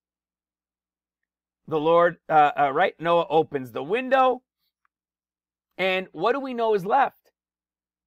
Well, if those after 7 days of the story of the ark is a picture of the 7-day wedding that happened, which means it's the start of the 50 days at the pre-trib escape. There's the 7-day wedding, and the after 7 days is when the Lord is now here on the 8th day to begin his 40 days. That means there are 3 days left in the 50 days. Okay? So if we look at the calendar, and this is in an evening to evening, this is the beginning of 50 days. The escape happens. There's day 1, 2, 3, 4, 5, 6, 7, which means somewhere in here, the Lord comes on the 8th day, and he begins his 40 days, for which is the banquet in Luke 14 after the wedding that he's going to have with this remnant group, which is the Luke 12 group that he said to be girded about. And when he returns from the wedding, he's going to sit with them, serve them, and eat with them. He's going to have a banquet with them to start his 40 days. Those 40 days will end. There's 1, 2, 3. So the 40 days of the Son of Man will end somewhere around right here. It leaves 1, 2, 3 days to the end of 50 days, which is the year's end. At this point, who's now gone? The Holy Ghost comes. At this point, the dove, the Holy Spirit, comes and anoints this group in Acts 2.0 and is gone. What happened over here? The raven spirit is released. The raven, which means Arab, from the color of its skin, the darker complexion. It means the word Arab. The raven gets sent out. What happens when the raven gets sent out during this time? Jerusalem is being compassed about. Jerusalem is being compassed about during those 3 days that are after the Son of Man has now returned to heaven. The 40 days are over, and the raven goes out, and then the dove is sent out. You see that? There's the raven being sent out, and we know from Luke chapter 21, let's see if I got it opened. We know from Luke chapter 21 that story is right here, and it's completely different than Mark and Matthew's, which are the abominations of desolations we've shown many times, mid-seals and mid-trumpets. This is part of the warning that the Son of Man gives.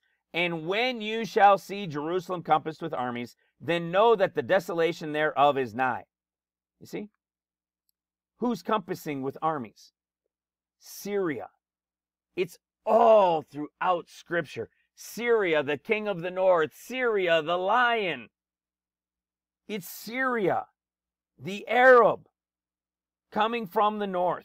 Let them that be there flee, because this is the beginning of all things. See, these days, say, these be the days of vengeance,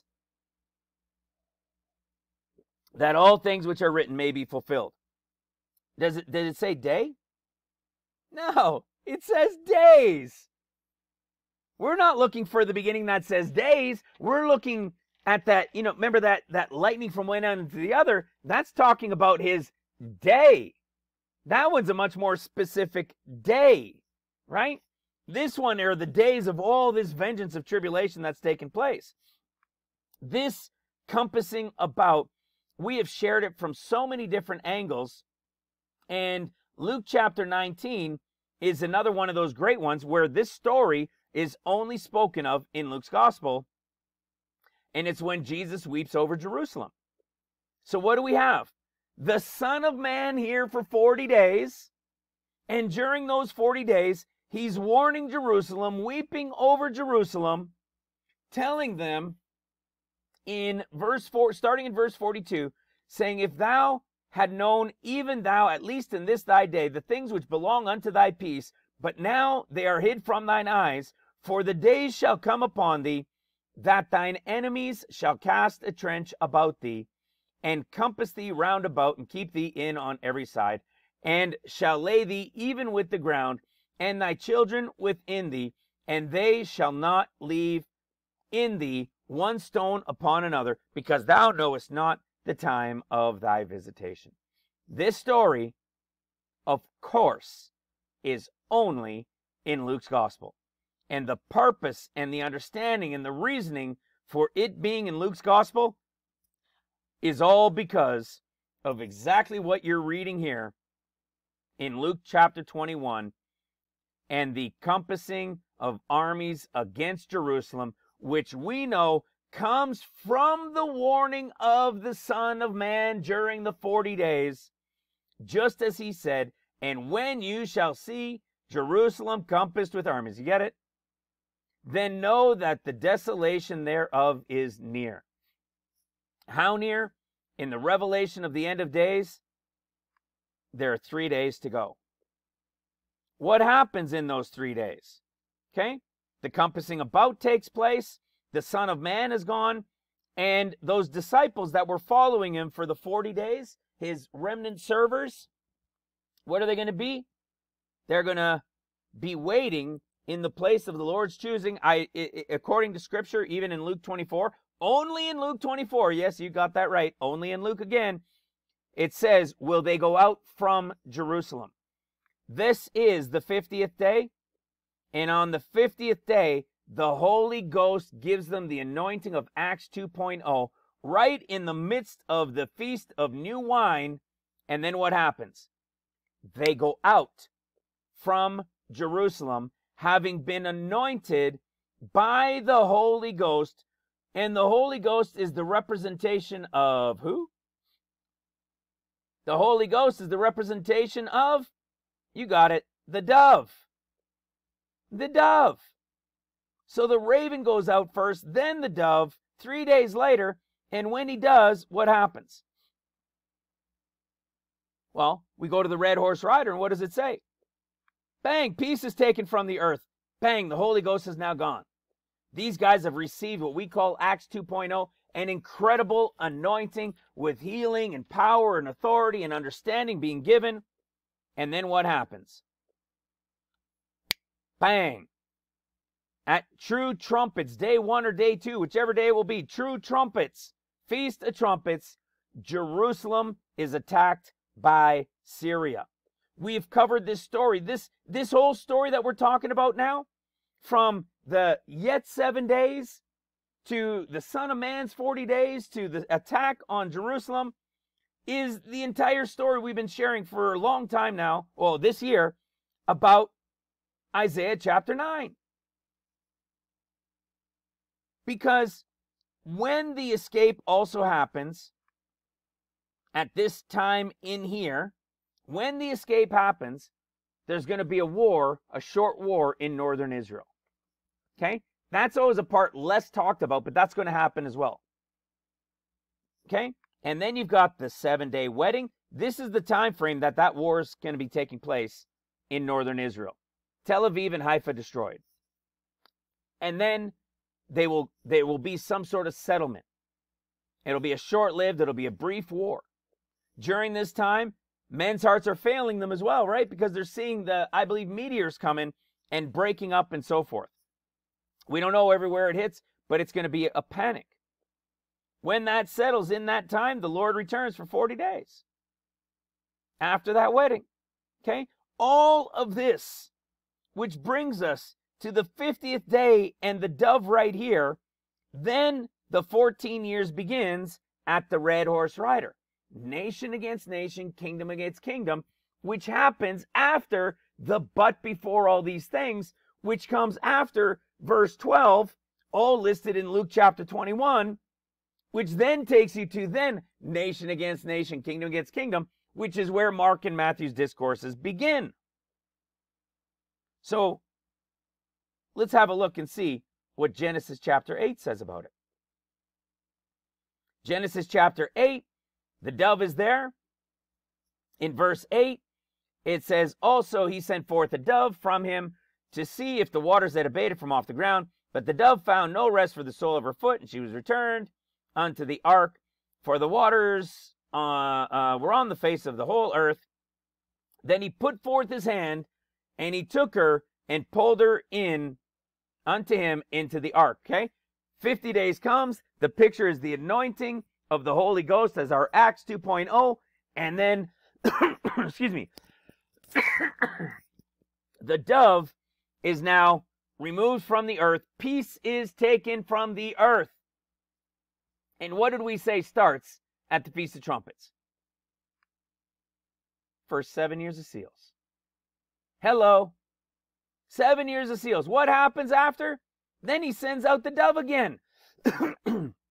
So here we are, 7th year of seals. He sends out the dove. And what does he do? The dove plucks off a branch. Remember, the Gentiles are the branch grafted in, right? The church grafted into the house of Israel. And what does he do? He plucks off a branch. What is the word pluck in Greek? There it is in Hebrew. What does it mean in Greek? It means harpazo, which is the word for rapture. And then what do we get? He stayed yet 7 other days. What days do you think those are? You got it there. The picture of now the 7 years of days as years in trumpets. But you know what they're not? They're not the 6. You see that? This doesn't take us to the end of the 6th year of trumpets. This story of 7 days and 7 days, because these two are 2 separate 7 days, this doesn't bring us to the end of the 13th year or the end of the big picture 20th year, right? It doesn't take us to the 13th or the big picture 20th, it actually takes us to the end of the 14th or the end of the 21st. Because look, and he stayed yet other 7 days, and sent forth the dove, which returned not again unto him anymore. See, the dove never went back into the ark, never went back to heaven when the entirety of the 14 years or the big picture 21 years is over. So when that entire final 14th year, including that 14th year, is over, look at what we read. First year, first month, right? It's the beginning of, I want you to pay attention to this. You're going to freak out when you see this come together. Verse 13 says, and it came to pass in the 600th year, in the first year, in the first month, in the first day of the month, the waters were dried up from the earth. The what? The waters were dried up from the earth. Let me highlight that. The waters were dried up from the earth. And Noah removed the covering of the ark, and looked, and behold, the face of the earth was dry. And in the second month, 27th day of the month, was the earth dried. How long was that from when it began? Where did it start? In Genesis chapter 7. Remember, the count didn't begin until after these 7 days. And it began on the second month, 17th day. So we know the actual story. We're not looking for these 7 because the count starts after those 7. What do we have? 1 year and 10 months. 1 year and 10 days. 1 year and 10 days. Wait until you see how this connects. Let me show you something else for those who are new. Stayed 7 days, so there's your start of what? Well, that'd be your start of 14 years, right? There's your beginning at the Feast of Trumpets, the beginning of the 14 years, starting at the Feast of Trumpets, and it's going to be what? The attack on Jerusalem, and it's going to be what? The beginning of tribulation. Okay? Was it tribulation 50 days early at the pre-trib escape? Yes. White horse rider? Yes. Compassing about the dove? Yes. But at the red horse rider, when the attack takes place on Jerusalem, it's the beginning, the official beginning of tribulation, which is nation against nation, the tribulation. Look at this word stayed in verse 10 of Genesis 8. It's the Hebrew word 2342, and it means to whirl in pain, much pain, pain, sorrow, tremble. Look at this exact same word in the exact same context. And he stayed yet 7 other days, but look at what verse 12 says.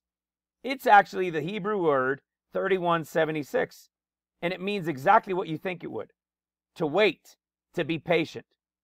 Why on earth didn't the first one in verse 10 for stayed mean to wait and be patient? Because it's the beginning of tribulation. It's the beginning of tribulation. It even tells you, but only if you have the Strong's Concordance to go and look through the definition of that word. Do you understand if you don't have a program like this with concordance at your fingertips, you would have no reason to go and study the word stayed and the word stayed. If I did it like this, and I read it right here in verse 10, and he stayed yet 7 other days, and I go to verse 12, and he stayed yet 7 other days, you would have absolutely no reason to go and study that word to think there was any meaning to it, except to wait and be patient. Yet lo and behold, this one starts with tribulation. And when does the tribulation start? At True Tishri 1, by the attack from Syria at nation against nation, kingdom against kingdom. You see, this is what I was saying. For those that hadn't seen this before, this Genesis 7 into 8 is a big overview picture of the Leah, Rachel, Jacob 21 years. The story of Abraham in the first 7 that aren't there, but just the 7 of seals and 6 of trumpets, which is 13 years. And when he's 99 and Ishmael is 13, God makes a covenant, just like God made a covenant with Jacob after the 20 years, which is the equivalent of the 13. And then bam, 100 years, the start of the 14, Isaac is born. It's the entire story. But this one, in this final 7, doesn't take us to the return of the Lord. It takes us to the end of the 14 years. It takes us to the end of the 21-year big picture. You see, that story of the ark takes us to the end of the 14, takes us to the end of the big picture 21.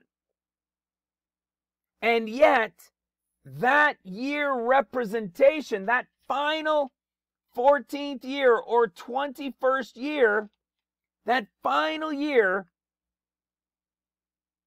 is represented by the entirety of the story of chapter 7 to 8 of the story of the ark after the 7 days. What is the after 7 days? It's the picture of the beginning of the count, which is the 2nd month, 17th day. When that year is over, it's the 2nd month, 27th day. That final year of trumpets, of tribulation, that final 14th year is 1 year and 10 days long. What? Have you been drinking, Al? Only coffee, brothers and sisters. Only coffees and drinking in the revelation of our Lord and Savior Jesus Christ, man, because this stuff is awesome. This stuff is awesome. Did you notice something else? You have the 7 days as years for seals, the 7 days as years for trumpets, and there's no real story in between. But when we were at chapter 7, you had the 7 as years, and then the after 7 representing days, and then you've got the beginning of this count, the 40 days, which is like the 7 days, and then the 40, and then the raven, and then the dove, and we get this entire picture of like the first 7 years, a picture of the 7 days, and after 7 days, like the wedding, we have the picture of the Son of Man that he said he would be but first, as it was in the days of Noah, as a picture of those 40 days. Then we got the picture of the raven, the Antichrist spirit, that Assad, not necessarily Antichrist, but that raven enemy spirit surrounding Jerusalem. Then you've got the dove of the anointing on the 50 days, and bang, the attack starting the 14 years, which is the travailing and wreathing and whirling in pain. All of that happens, and yet between these two there's nothing. There's no additional count between this 7 and this 7. There's no 50-day type count. There's no there's no other count in it. Wasn't that interesting? Because we know before the 14 years begins, there's a period of 50 days. And it just so happens that from that portion of chapter 7 until verse 9 of chapter 8 is a picture of the first 7 and the above portion being 50 days, which includes after 7 days at the wedding, the 40 days of the Son of Man, the raven spirit going out, compassing them about, and then the dove. Do you know why? And yet none of that happens. There's no additional counts between these two sevens because it's all a picture of Luke. It is a picture of Luke's discourse. It's a picture of Luke chapter 17 where Jesus said, "But first must I be rejected of this generation," being the final generation. They're all going to think he's the Dajjal, the Antichrist, because the whole world has been taught that Antichrist comes first. Because millions of people, tens of millions will have vanished, but the rest of the church that's left is going to say, well, it couldn't have been the rapture because I'm still here. Well, guess what? They're right. It wasn't the rapture. It was the pre-trib escape of those who were in Christ, spirit-filled, and they're remaining because they're the not quite same as the ones in Christ, because they're now going to be preparing to go to paradise in the 7th year of seals, which, you got it, is the part directly related to the plucked off olive branch. Okay? Now, where else? Well, we see it also. Let me show you this. We saw it in Isaiah chapter 9, of course, which we know really well. But do you realize we also see it in Daniel? We see it in Daniel chapter 9, in verse 25. Know therefore and understand that from the going forth of the commandment to restore and to build Jerusalem unto Messiah the Prince. Well, hold on a second. That means Jerusalem must have been attacked and destroyed, right? Why would you get a decree to go back and to restore and to rebuild? Unless there was an attack. This is the decree. We've taught on it many times. This is the decree that the modern day Cyrus is going to decree. Which is why that timing of hearing Stephen Ben-Danoon say that on Israeli News Live was a big deal for me. I never heard of a context with a connection to this Nibiru system, or what I would call Revelation 12:1 and Luke 21:25. I'd never known that there was an understanding out there of how and or why Trump could come back at that time. Well, it falls in line with everything that we've been revealing here in this ministry in relation to that timing of when that comes. That whoever modern day Cyrus is would be the one showing up at that time to make that decree. And who was the one that was giving us a sign that he was?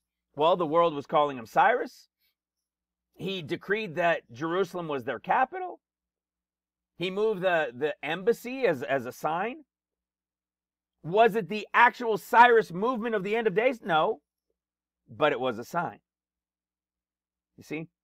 So how fitting to complete it. How fitting that he said Kushner is the perfect man because of his genius to be able to get this deal done to allow them to rebuild.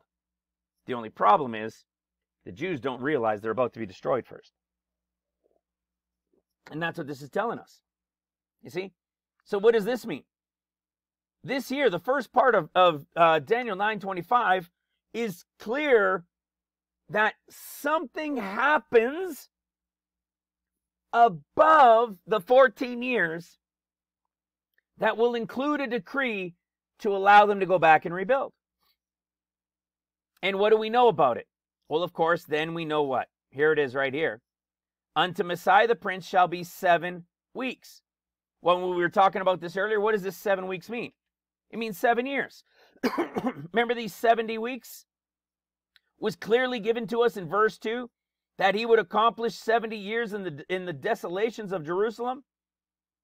And 70 weeks are determined to finish, to make an end up. It's the same thing. So what do you think 7 weeks means? If 70 years is 70 weeks, then 7 weeks is 7 years. Comma, and. So what's happening during these 7 weeks that are years, being the 7 years of seals? We know, remember, Jerusalem was destroyed. They're scattered. They're scattered. This is what you read all about for their disobedience in Leviticus 26. They've been scattered.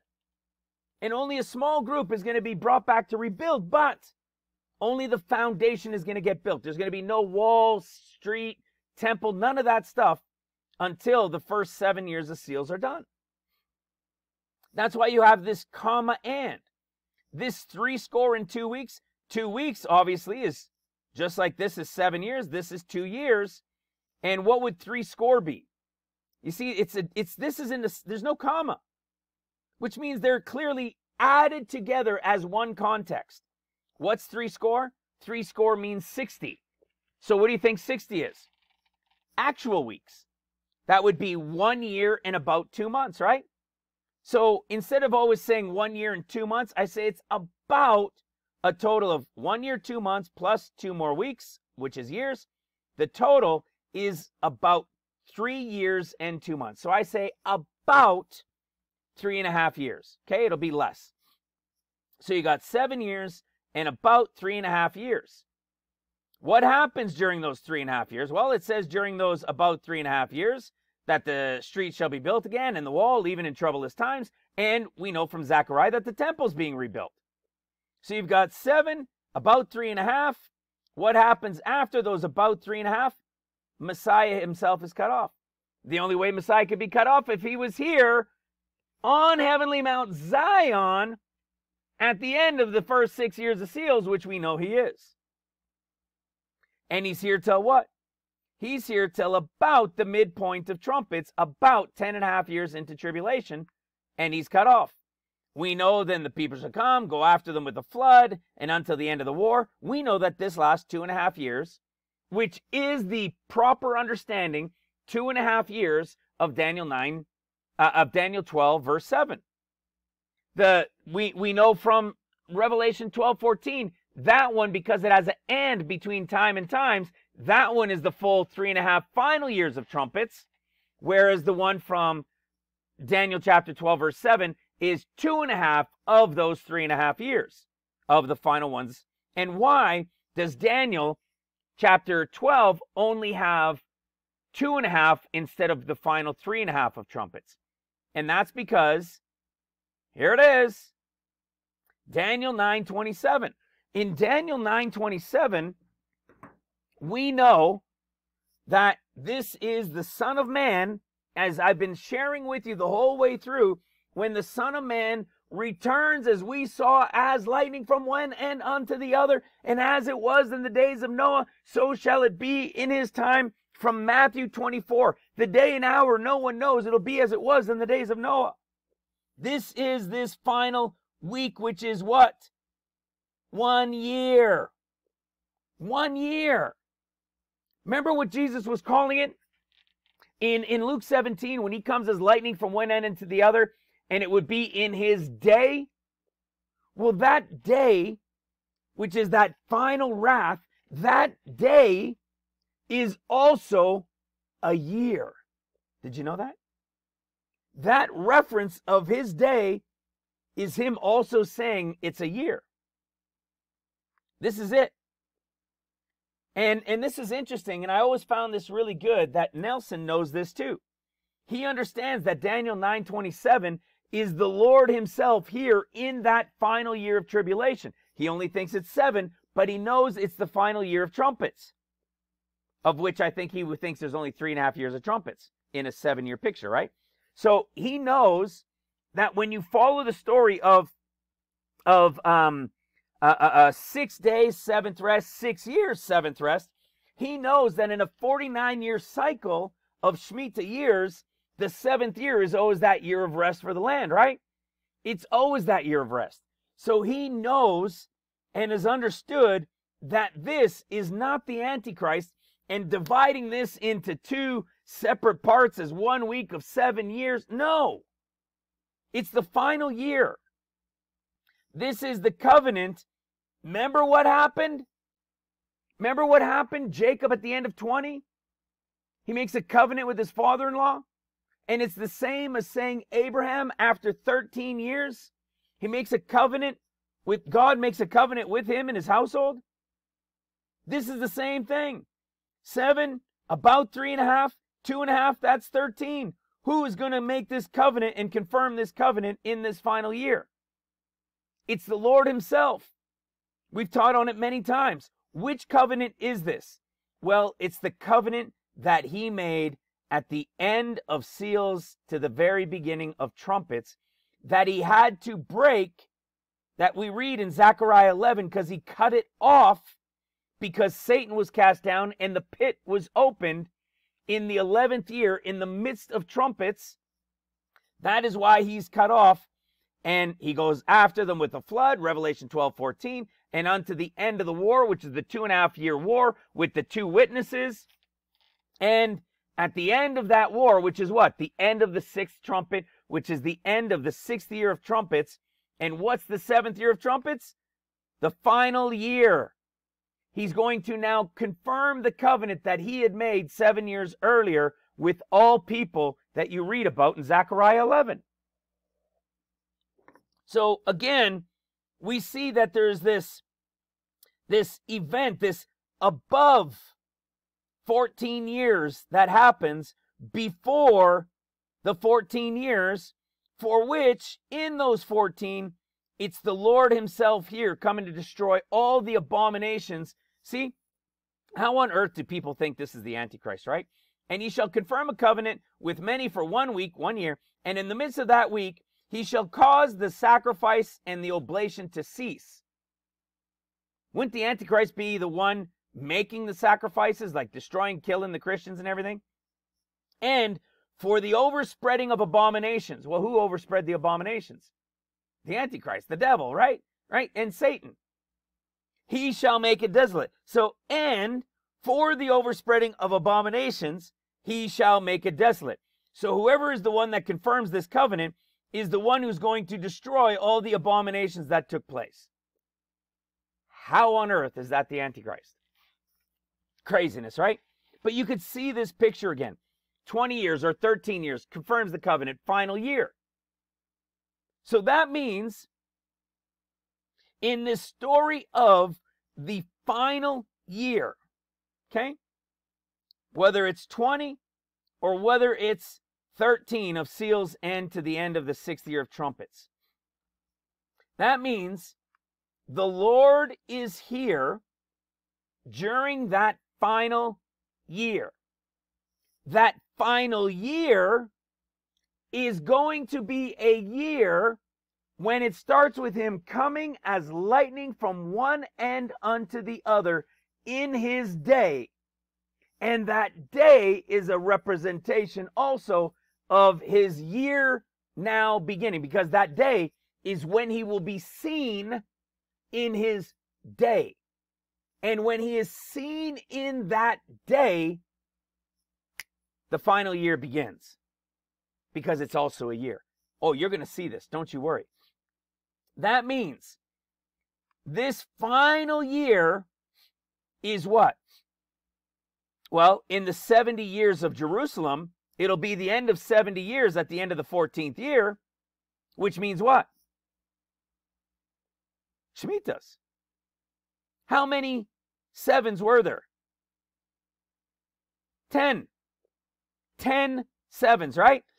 Which means this 7th year is a Shemitah year, just as a 70th in the cycle of 7 years times 10 makes it a Shemitah year. It has to be a Shemitah year. And guess what? In the revelation of the Shemitah Sabbath year counts all the way back to Christ, it's precisely that, a Shemitah year. Why is it important? Because it's not any Shemitah year. It's the 49th Shemitah year. It's the 49th Shemitah year. Do you know what happens? Do you know what happens? I didn't know this until yesterday afternoon. Do you know what happens in a year of the 49th in a Shemitah cycle? Do you know what happens once every every 50 years? That 49th year is longer than a typical year. It's longer than a typical year. And I'm about to break it down for you right here. It is awesome. Listen to this. Listen to this. This is the video that Roy had shared with me, but he wasn't sharing on this point. So it's always awesome when that happens too, right? You find more revelation hidden within it. And as much as Nelson Walters has some good information, I really wanted to break all of this down for you so that you can have a better understanding. You can go back and rewind and watch and review and get greater clarity, because I don't want you to be confused with some of the points in the way that Nelson shares them, because they're not accurate. He has great, I would say out of all of the pastors out there that teach on prophecy, Nelson Walters is my number one favorite. He is the most accurate in the ability of accuracy that you can have within a 7-year thinking. If that makes sense. Even though it's still smashing things together and half periods of time and no above portion and all that stuff, he sees pieces that we know are true, and he's got them pretty much in the right area, a little bit wrong in context, but he can still see them. That's why I would love to have had the opportunity to share and to just chat with him, because this would blow his mind. It would all start to click on these things where he knows there's still details that aren't jiving, but he knows that are there. And so that's what this video is about, revealing and making known these details and adding more insight to a new revelation to me, revealed through one that he understood, but not fully, properly yet there. All right? In its context. And I don't want you to get confused if you do watch his videos on it. And remember how we've shared it here. And then go watch if you want. And you'll see these little nuances in his context. And one of them, as I said, is that Luke 17 one. And when we compare Luke 17, compared to the wording in Luke 24, we know Luke 17 is saying, but first for the Noah, meaning before the lightning from one end to the other. But in Matthew 24, it's lightning from one end to the other. And then it's the story of Noah. Because in the end, he's coming as lightning. The whole world is going to see him come in his day. And when they see him come on the clouds, one lightning one end to the other, on his day, then the final year will begin, and it will represent the year as it was in the days of Noah. And that year is 1 year and 10 days long. That 14th year of tribulation, that 21 year in the big picture, that final 49th year in a Jubilee cycle, that 49th year, only that 49th year is a year and 10 days long. Are you starting, those that have been around for a bit, are you starting to understand the importance of this? That the Lord is here. We know he's here to represent that final year as it was in the days of Noah. And only in the 49th year, which we know this is the representation of the final Shemitah 49, of the final 7 in the Shemitah cycle, only that year. Only that year in the cycles of 7s can be a year and 10 days long. I want you to let that sink in. It's represented as 1 year and 10 days. It's represented in Matthew as the year that the Lord is here, as we have been teaching it for a few years now, that final year is the 7th year of trumpets. When the Lord is here after the 13 of seals and trumpets, He is here fulfilling that year as it was in the days of Noah, which is the picture of the story of Noah representing that final year. And it turns out that the actual fulfillment of that year is a year and 10 days. And it turns out that only that year, represented by the 49th, which we have been teaching this is for years, can only happen on that in that year. You're going to see what it means, because what it means is a confirmation of what we were saying in our own videos. In our own videos, that it must begin at the Feast of Trumpets to start the 14 years. It must start the Feast of Trumpets when the Lord returns in the clouds of Mark at the end, after 6 years. So the start of the 7th year is the Feast of Trumpets. Matthew chapter 24. He's coming in the clouds at the end of 13, after 6 days, after the 6th year, which is the start of the Feast of Trumpets, to begin the 14th year, for which we know it is a picture of the year of Noah, which is why it is only found in Matthew's discourse, is a year and 10 days long. It's so awesome. Watch this. Have a listen to this.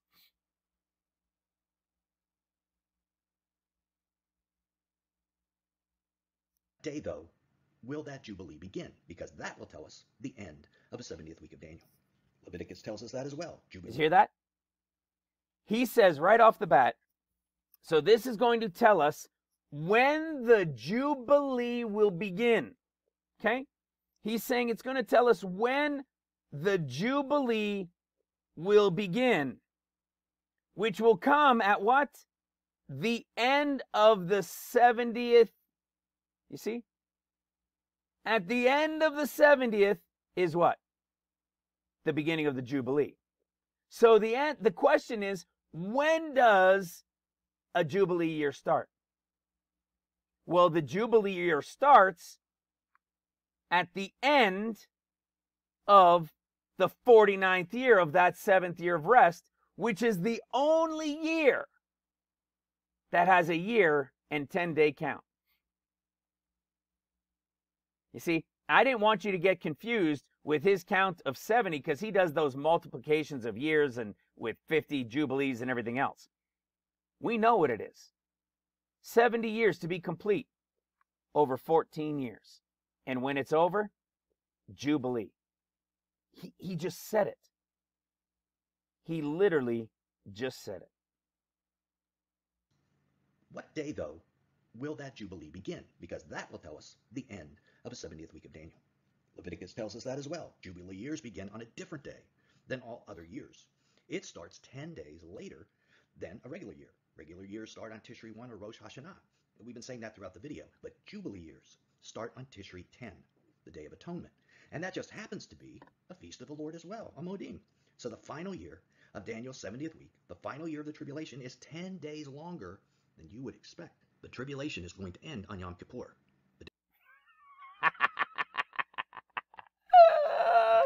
Oh my goodness, how perfect is that? So the reason Roy had shared this with me was because in parts throughout the rest of this video, he's talking about how Feast of Trumpets is going to be the beginning of the tribulation. He just doesn't fully know which year, and we understand that, right? We know it's when they change over their years, you see? It's going to be 5784, and right now, what are we in? We're in 5783. We have understood these things, guys. We've understood it. We know it's going to begin at the Feast of Trumpets. But it's got to end with what? Well, in Matthew chapter 24, let's go to Matthew 24. In the last video, I shared with you guys, as I was just saying earlier, that we know that this day and hour that no one knows, right? When the coming of the Son of Man shall appear, this day and hour that no one knows, at the coming of the Son of Man, we know this one right here is the Lord himself coming coming on the clouds. Let me just show that for you. For those that had never heard that before, seen it before, because you don't have a Strong's Concordance. In Matthew 24:30, of the earth mourn, they shall see the Son of Man coming in. Look at this word for in. It means on the clouds. In Mark and in Matthew, the word for in actually means in. So it's like we were showing earlier with the story of the word stayed, and stayed yet 7 other days, and stayed yet 7 other days. I mean, don't you think they could have just used the word on? Why did they just use the word on? Why did they have to make it such a mystery for everybody when they knew it was on, yet they called it in? Why did they just call he stayed in tribulation, and tribulation started, and, yet they used the word stayed and stayed. This is why a program like this called eSword is the multiplier of your understanding. When you've used the KJV Plus, it gives you all the Strong's Concordance words, and you can go deeper and deeper into them. See, it'll have a from word, and you can just go deeper and deeper and deeper into these things. I don't have any piece of the program. I'm not invested on nothing like that. I've actually supported it too in the past to help them keep going and to strengthen. But I think it's free or a few bucks a year. Like a few bucks, $4 or $5 or something like that. So everybody should use this thing. Download it on your phone, download it onto your computer, your laptop, your tablet, whatever you can. It's awesome. Okay? So you're going to see things like this that make all the difference in your understanding. Okay? But we know this right here. But of that day and hour that no one knows is the Lord right here. The 6th year of trumpets, the 13th year of tribulation, the 20th year has come to an end. And what happens? Daniel 9:27, he's confirming this covenant to start it. It's the circumcision, and then Jesus showing up. It's the 20 years and then a covenant with his father-in-law. All of it is this same story of this final year. When does this year begin? It's going to begin in the year 2036 on the Feast of Trumpets. The day and hour no one knows. We know it's the Feast of Trumpets. The day and hour no one knows. We know it. And that will be the year 2036. You see, 2036 is when that's going to begin. Right here, September 22nd, 23rd. Who knows? Maybe it's the 21st. Maybe it's the 24th. However, the sun might be at that point with the moon. But the true Feast of Trumpets of September 2036 is when the Lord is going to be seen coming in his day as lightning from one end unto the other. This is when he begins that final year of nobody knows the day or hour. But what is it going to be? It's going to be as the days of Noah were, so shall the coming of the Son of Man be. For as it was in those days. What do we know happens as the Lord is coming feet down on the Mount of Olives? Remember what it says? One will be taken, one will be left. One will be taken, one will be left. What happens when we go to Zechariah 14? Zechariah 14 says, look at this. Verse 1. Behold, the day of the Lord. The day of the Lord cometh, and thy spoil shall be divided in the midst of thee, for I will gather all nations against Jerusalem to battle, and the city shall be taken, and the houses rifled, and the women ravished, and half the city shall go forth into captivity, and the residue of the people shall not be cut off from the city. Half taken, half remain. Then shall the Lord go forth and fight against those nations as when he fought in the day of battle. We talk about that all the time, right? Verse 4, and his feet shall stand in that day, upon the Mount of Olives. What is that day? That day is the exact same day we've been talking in all of this, taking us back to verse 24.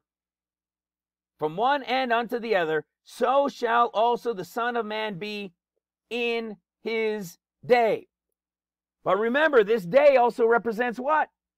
This day is the day that he's going to be seen, and it represents his final year, as it was in the days of Noah.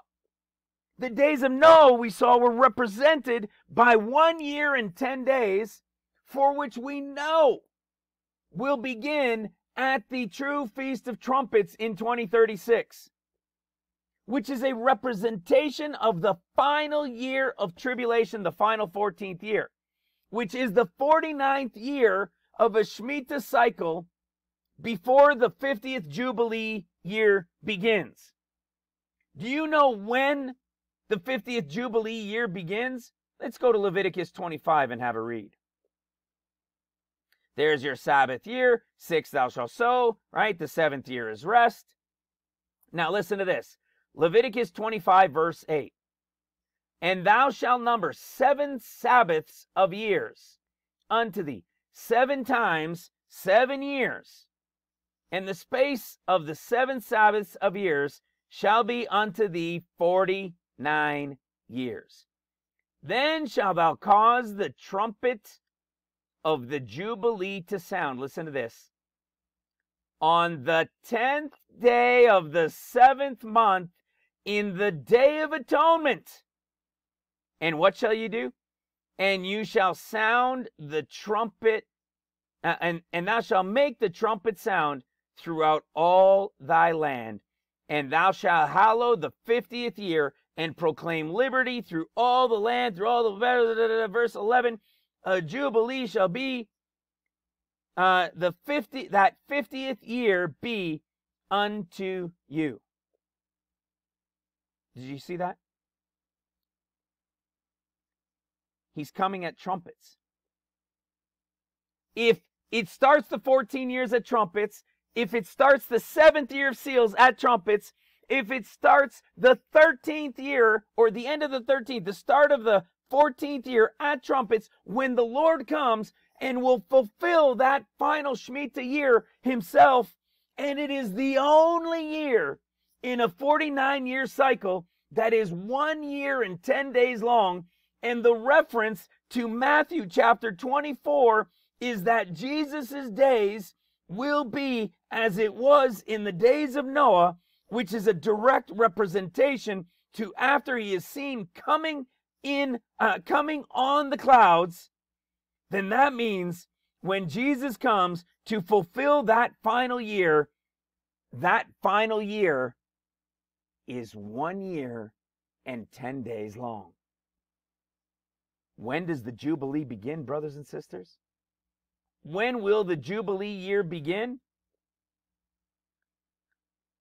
Only once every 50 years does it happen, where the sound of the trumpet of the Jubilee is shouted, is blasted on the 10th day of Tishri at Yom Kippur, which is exactly what? 1 year and 10 days from when the Lord began that final 749th year.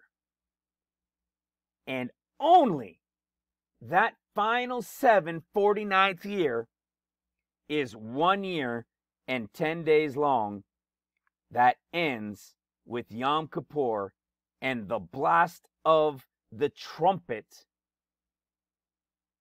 for the Jubilee. And what was the story of Genesis that started in the picture, not as the big picture overall of tribulation that we were talking about earlier, but what was the picture of it for Matthew's?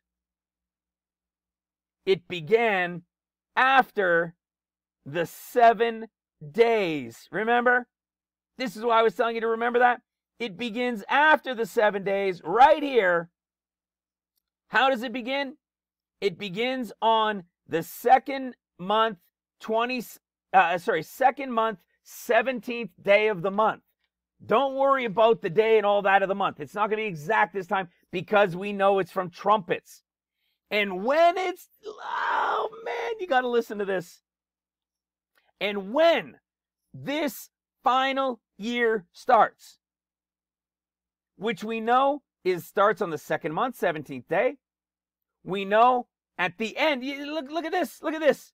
It's all revealed here in the story of the ark, guys. What happens when the 14 years, that final 7 is done? What does it say? It was what? The second month, 17th day of the month. Well, hold on a second. When? At the end of the 13 or 20 in the big picture? No. At the end of the 14 or the big picture 21. When is it going to end? When is it finally going to be over? Second month, 27th day. Precisely that 14th year ending and all of it coming to an end on the Day of Atonement, 1 year and 10 days from when it began. And check this out. When did it begin? Where is it? When did it begin? Second month, 17th day, right? And when it started? When it started in Genesis 7:11, when it started, that count for the 1 year and 10 days, when this count started, what did it begin with? 40 days and 40 nights. Which means when the Lord, this is so awesome. For those who have been around for a bit, this is awesome. Check this out. What does this mean? Well, remember I told you that this one is the representation of Luke chapter 2 when he comes the first time? And that I said there's another one that is a typology of when he comes in the end. And I've been telling you guys for a long time that I don't say these teachings here because I've been saying for at least 3 or 4 years that this is not a picture for us at the beginning. The 7 days and after is, and this one here is. This one here with this 40 days when the Lord shut them in. That is part of our big picture story that we have been teaching on and that I was sharing in the beginning. We've been teaching that way for a long time. That is the revelation of the overall big picture. And him here for 40 days as the picture of his birth, which we know from Isaiah 9 and all of that, is exactly when he will come on the 8th day after the wedding from his birthday, which is 2 months from his birthday. Exactly from Isaiah 9 as Matthew 4 confirmed. But this, Genesis 7, 11 and 12, even 13, I have never used that to show the big picture because I have always said this is a picture of the Matthew 24 days of Noah. And what am I confirming to you here right now? That not only is it by showing it's a 1 year and 10 day count that can only happen in the 49th year, which is the 14th year when the Lord is here, and only that year can it be 10 days longer than any other year because atonement starts the Jubilee year with a trumpet blast. Well, it gets better than that. Because remember, I said this 40 days and 40 nights, which is a part of this. When does the 40 days and 40 nights start? Well, in the original story, it's at the beginning of what? The 1 year and 10 days, right? It starts. The 40 days begins. The 40 days and 40 nights, the reference of the Lord coming, feet down on the Mount of Olives to start the 14th year at the Feast of Trumpets in 2036, starts with a 40 days and 40 nights where something is being connected to the Lord again for 40 days and 40 nights. But what it isn't is this 40 days. It is not the Luke chapter 17 40 days. And now you understand why. Because, like I said now, third time, Luke 17 says first. Matthew 24, it's after. Well, guess what? What is this? Second month, 17th day is what? It is a picture of him coming at the beginning of the 14th year of tribulation, at the start of the 7th year of trumpets, at the feast of trumpets, and to start the 1 year and 10 days that will end at atonement, which will be the beginning of the 50th Jubilee year. And when he comes to start that final year, this one is also going to start with a 40 days. Well, guess what? Remember Luke in order, chapter 1, 2, 3, 4? Remember this? This was the beginning, like the escape. Then you got the picture of his circumcision with John in chapter 1, which is the picture of the pre-trib escape. And then you got the Lord returning on the 8th day as that picture. You go to chapter 2, we know it's the 40 days of the Son of Man, what? As a picture of when he's coming in the typology of his 40 days related to Isaiah chapter 9, which really isn't his birth, but is 2 months after his birthday as a grown man. But it is all a picture of the 40 days. Him coming after the escape, after the first attack in northern Israel, after the meteors come down, Luke 21, right, 25 through 28, the 7-day wedding, him coming then on the 8th day, represented by the picture of his birth and the 40 days, which is the picture of the 40 days of Luke chapter 17. Well, guess what? Do you know that the picture of the end of seals, or the end of the 6 years of seals, when the Lord comes for that 7th year of seals, do you know there is no 40 days or 40 days and nights being spoken of? Do you know there is no warning for them? Do you know they will have seen him come, but they don't know when they're going? That's why it's in the 7th year of seals, and it's about the middle of the year. It's going to be around Passover time. They start coming in at the end of the 6th year, but they're not going to be observed until Passover in the 7th year of seals. Go read through this in Luke. No 40 days, no 40 nights wording used anywhere. But it was in Luke 2, which is the picture of the 40 days of the Son of Man before the 14 years begin. And guess where else it is? Remember we said Luke in order, Luke chapter 4 is when the Lord returns, feet down on the Mount of Olives. When he returns on the clouds as lightning from one end to the other. Remember what it said? Who was here? Who was here during the last 2.5 years of trumpets? Satan was cast down, the pit was open, Satan was here, the Antichrist came back, the false prophet is there, all the demons out of the pit and everything that comes out. Who got cast down at mid-trumpet? Satan did. Satan is now physically here. And what does he end up saying in the typology in Luke 4 of the is? Jesus is being tempted for what? 40 days by the devil. Do you realize that Satan's time is the 2.5 years of the second half of trumpets?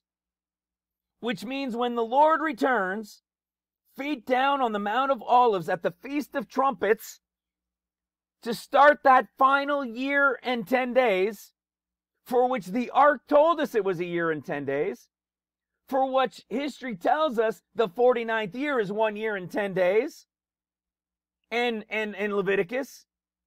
When we go to the story of the ark, which is the one connected to Matthew 24 as the representation of that final year and 10 days, what does it start with?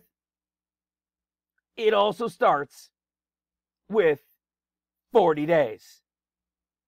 And it just so happens that in the Luke in order representation of Luke 4 being a picture of when the Lord returns at trumpets to start that 14th year of tribulation, that final 49th year, it starts with Satan tempting him for 40 days. What do you think the chances are that all of this being in order was just by chance? What do you think the chances are that it's chapter 4 that has his temptation at the end of 40 days, and it's by the devil, when we know it's the devil who was here for the last 2.5 years, wreaking the havoc and the abomination and everything else with the Antichrist who came back and with the false prophet? What are the chances that the temple's actually built, which is why it says that he takes him up to the top of the temple, right? Brought him up to the pinnacle of the temple. We see in verse 5, it says, and the devil take him into a high mountain, showed unto him all the kingdoms of the world. Look at this wording. In a moment of time. That could have been that he was able to see it all in a moment. But he was Jesus. Do you know what I believe this moment of time was? The end. The end in the final moment of time, because it is in those last 2.5 years that everything has been given over to him. Remember, Messiah cut his covenant. He broke his covenant. They now flew away in the wings of an eagle, those that were protected till the end. It is now hell on earth. Because why? All the kingdoms of the world were given to him in a moment of time. You following? Well, it gets even better. Remember, I told you to remember that day? Remember, I told you to remember when he comes in his day and how that day will be a year? Check it out. We know Satan then departs from him for a season, of course. What happens? What is the picture at the end of those 40 days? Satan will be bound. Satan is going to get bound for 1,000 years. It's the picture of him now being departed for a season. And look at what verse 4 and 5 says. Luke 4:14 and 15. And Jesus returned in the power of the Spirit into Galilee. And there went out a fame of him through all the region round about. And he taught in the synagogues, being glorified of all. How about that? How about that? Do you remember what happens in the end? There's no more preaching of Christ. There's no more preaching. It's only what? Teaching. Right? Because the whole world will have seen him now coming from one end to the other. So that final year in the ark starts with 40 days and 40 nights. This final year picture of Luke 4 starts with the devil tempting him for the 40 days, which is a picture of those 40 days and 40 nights. Satan is gone for a season in time now because he is bound for the 1,000 years. Jesus is there and everybody is now glorifying and Lord, praising him. Well, remember, this is all about when he's coming in his day. That also is a picture of the final year beginning. Listen to what it says. In Luke 4, verse 18 through 20. The Spirit of the Lord is upon me, because he hath anointed me to preach the gospel to the poor. He hath sent me to heal the brokenhearted, to preach deliverance to the captives, and the recovering of sight. Listen to that. And the recovering of sight to the blind. Remember, is there a group of people on the earth that were blinded? To set at liberty them that are bruised. Listen to verse 19. This is so important. To preach the acceptable year of the Lord. What does Luke 20 say? And he closed the book, and he gave it again to the minister, and he sat down, and the eyes of all them that were in the synagogue were fastened unto him. And do you know why? Because in verse 21, it says, and he began to say unto them, this day is this scripture fulfilled in your ears. Do you know why they were all freaked out? He never read the rest of the verse. He never read the rest of the verse. He closed it and said, today it is fulfilled in your ears. Do you know what the actual picture is in the prophetic end of this revelation? He's here. He's feet down. It's been fulfilled. There's no need for the rest of the verse. What is it called? The acceptable year.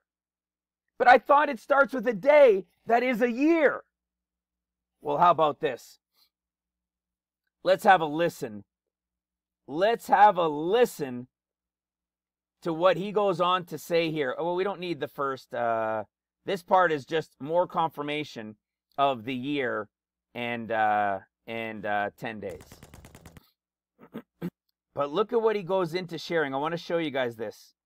I'll show you a couple clips in here. Look into this. Look at this. So Isaiah 34:8. We're going to go to it in a moment. Isaiah 33:4, I think that is. And the other one is Isaiah 61:2. Check this out. Listen to what it says. Okay? We know this one, right? We all know this one. Isaiah 34, verse 8. Let's go to Isaiah 34, verse 8. Remember this day? That's a year? Listen to this. Isaiah 34, verse 8. For it is the day of the Lord's vengeance, listen to this, and the year of his recompenses. Remember when he comes? It's going to be his day, but when he comes in that day and he's going to be seen, it's going to start his final year, which is the recompense, which is the giving of the sight to the blind, destroying the enemies. You see, it's the 70th final year, which is the 49th year. What was the other one? Check it out. Isaiah 63:4. For the day of vengeance is in mine heart, and the year of my redeemed is come. Want to see the other one? Check this out. Isaiah 61. This one I got to show you guys so you can clearly see it's directly connected to what? Luke in order. Luke chapter 4. Listen to what it says. Let's start in verse 1. Isaiah 61, verse 1. The Spirit of the Lord God is upon me, because the Lord hath anointed me to preach good tidings unto the meek. He hath sent me to bind up the brokenhearted, proclaim liberty to the captives, and to open the prison to them that are bound. Remember Luke 4, hello. To proclaim the acceptable year of the Lord, and the day of vengeance of our God, to comfort all that mourn. Do you know why he never read the rest? You see? To proclaim the acceptable year of the Lord. And he never read, and the day of vengeance of our God, to comfort all that mourn. Do you know why he never said the rest? And the day of vengeance, but he only said the acceptable year? Watch this. It's so awesome. Let's go to Luke 4. All directly related to the final year. To preach the acceptable. Luke 4:19. To preach the acceptable year of the Lord. And he closed the book. Why didn't he say the day here? When we know it's a day and it's a year. Do you know why? Do you get it? Do you know why? Watch this. In Matthew chapter 24, the representation of that final year starts with him what? Verse 27, Matthew 24, verse 27. For as the lightning cometh out of the east and shineth unto the west, so shall the coming of the Son of Man be. So how does it start?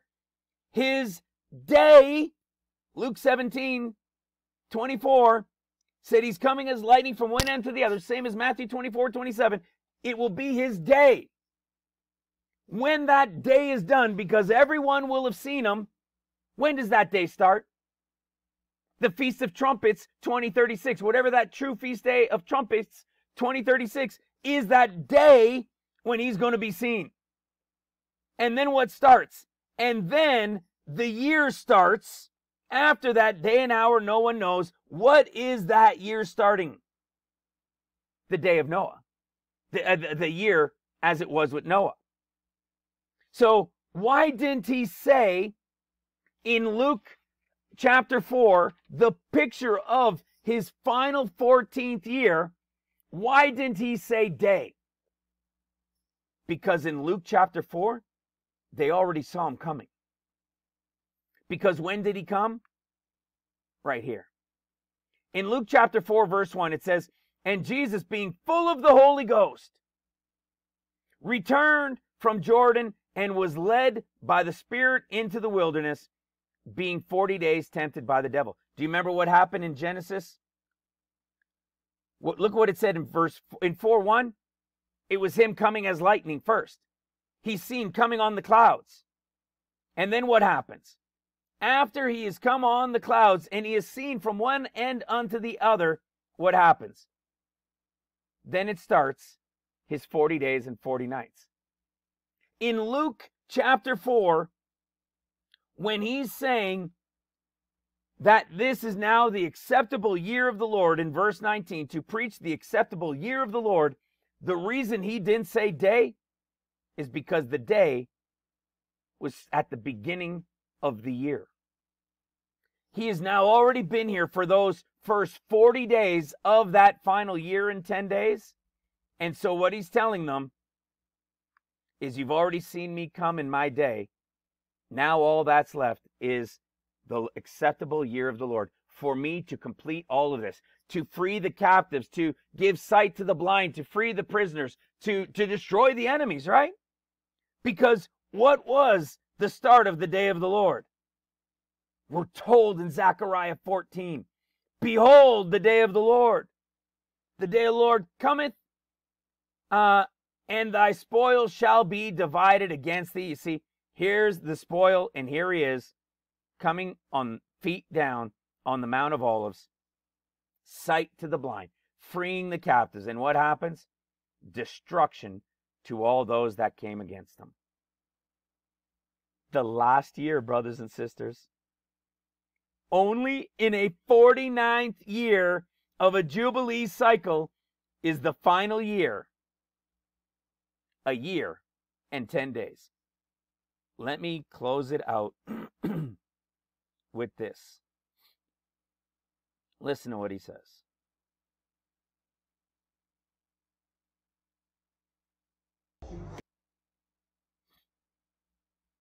This teaching supports a return of Jesus on the clouds before the end, not at the end.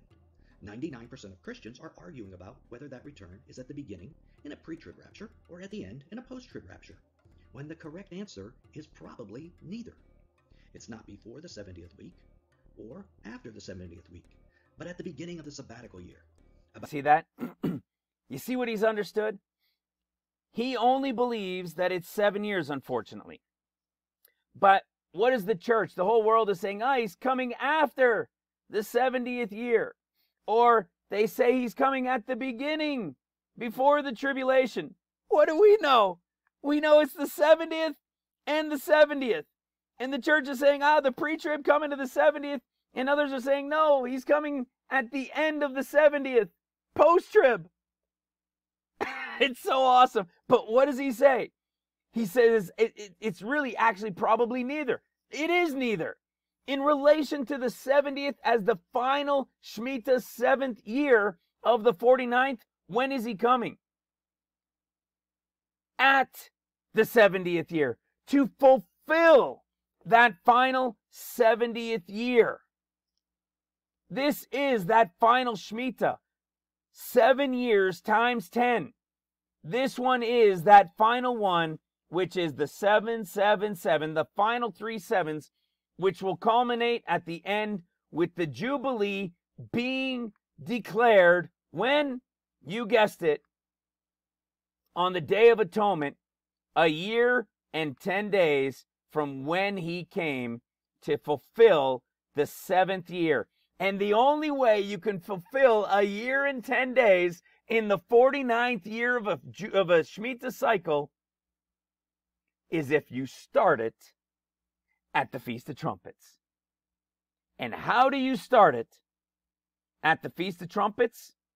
There's only one way for it to have started at the Feast of Trumpets so that it could end a year and 10 days later at Atonement. And the only way that happens is that the Lord coming on the day and hour that no one knows is the actual Feast of Trumpets in 2036. Feast of Trumpets, to begin his final year as the representation of Noah's 1 year and 10 days. Listen to the rest. About 1 year prior to the end, most scholars who have invested their lives teaching these other theories have read right past the 5 witness passages we mentioned. But there is even a 6th aspect of this text that supports this timing. When we spoke of the time Noah was in the ark, which is a picture of the safety of the rapture, it wasn't for a year, it was for 1 year and 10 days, a very precise length of time. Some of you may have noticed that. So you may be wondering about those extra 10 days. After all, Hebraic years are only 1 year long, right? A year is a year. Well, all but one. The year before a Jubilee is longer. It is 10 days longer, to be exact, a year and 10 days. Hebraic secular years run from one Rosh Hashanah to another, in the same way that our Gregorian calendar years run from one New Year's Day to another New Year's Day. This is true for all secular Hebraic years, except the year before a Jubilee. That year runs from Rosh Hashanah to Yom Kippur, an extra 10 days. I had never heard that in my entire life. Only in the 49th year does it go an extra 10 days. And that year means it has to start at the Feast of Trumpets the year before, and means to fulfill the final year in Matthew 24 as it was in the days of Noah, makes it the 49th year where he fulfills the 1 year and 10 days, so that when it's all done, it's at the Jubilee sounding of the trumpet blast. When all those that were in the wilderness till the end of the 14 years were over, remember that? When there's that final blast and they could come and they will be restored, each their land and everything else that we've been teaching about. They come back for that final Jubilee. Oh, man. It's all there, guys. It's all there. And only, do you realize there is no other 49-year and final Jubilee outside of the 14th year from the count that begins this trumpets? You add this to the last video, proving that the Lord coming to start the 14th year has to be at trumpets, which we shared in the last video, only to find out that now it's supported by the fact that not only must it be based on the revelation of nobody knows the day or hour from Mark and from Matthew, but also the fact that the final year, which is represented by that day and hour in Matthew, is represented by the story of Noah, which we have known has the two pictures of an overall big picture and a representation of the final year as a year and 10 days. Do you get it?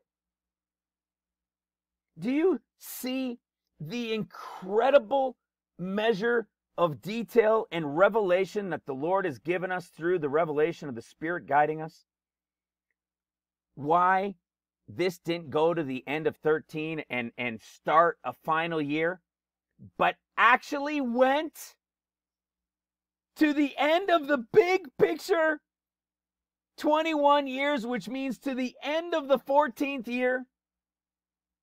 And at the end of that 14th year, in the big picture, it brought us to the second month, 27th day, which is literally 1 year and 10 days from the start of the final year? The entire big picture of it culminated in the actual picture of it being the Matthew 24 final year of the tribulation, that 14th year, that 7th year of trumpets, that final 49th year. And it revealed that as it all comes to an end, it actually confirms not only the final year from Matthew as Noah being a year and 10 days, but that in the big picture of this being the final 7th year, it will all end a year and 10 days from when the final year started. Do you understand that type of revelation? Do you realize how utterly impossible this all is? Did you hear me hiccup and say, no, maybe it's this over here or maybe it's that over there? This is off the charts, guys. This is so mind-blowing. How intricately detailed and absolute evidence of everything we have been preaching and teaching here since the ministry began and since we started to understand what was happening on September 8th, 2017. This is 100% the revelation of our Lord and Savior Jesus Christ's revelation for the end of days. I don't know how much more clear we could be. I don't know. We got the Gospels, we got the discourses, we got the differences, we got the 14 years, the big picture 21, the story of the ark, how it starts in the beginning, how it relates as the end, how it's an overall picture, and how when they both come together at the end, they're the exact same day. 10 days later, the beginning of Jubilees at the sounding of the trumpet on atonement. Are you kidding me? Are you kidding me? That day is right here, maybe off by a day or so, in September of 2037. The trumpet blasting sound of the beginning of the final Jubilee, when all of those tribes that left and fled on the wings of an eagle into the wilderness will hear that sound to return home. Brothers and sisters, I don't know what else to say. I don't know. What more can I share with you? You know, one of the questions that will come from this, and I'm not going to cover it today, I'm going to spend more time on it maybe in another video, is does this relate to the 10 days of Smyrna that they were told they would have tribulation 10 days? I don't quite think so. But we'll talk about that more in another, and we'll incorporate some of this, because we also know that those 10 days could also be a picture of 10 years, right? Isn't that what we've been talking about through this entire thing? Days being a picture of years, years as days, and how they play out in the end. I mean, it is repeated all throughout Scripture. And don't forget, not only is it repeated all throughout Scripture, we know this one so well in relation to Hebrews, because the pre-trib bride is like Enoch, right? It's like Enoch. By faith, Enoch was translated that he should not see death, and was not found because God had translated him. For before his translation, he had this testimony that he pleased God. But without faith, it is impossible to please him. For he that comes to God must believe that he is God, and that he is a rewarder of them that diligently seek him. This is the pre-trib escape of the bride of Christ. And look at what it comes before. The 40 days of the Luke 17, Luke chapter 2, Isaiah 9 picture, the above 14 years, Son of Man, 40 days as it was in the days of Noah picture that follows after the escape of the Enoch types going to the wedding. And Enoch was what? 365 years old, which is a picture to the Lord God's true Feast of Weeks, which will end 365 years as days, which I believe will be fulfilled right here on July 26th, depending which side of the world you're on, July 26th, 2023, in about 10 days from now. Brothers and sisters, I love you so much. I am so grateful for each and every one of you. I pray for you and your families every night, also in repentance, but we really need to strengthen each other more than ever, and ourselves in prayer, in repentance, and in keeping from sin. Get your houses in order. Clean out the sin.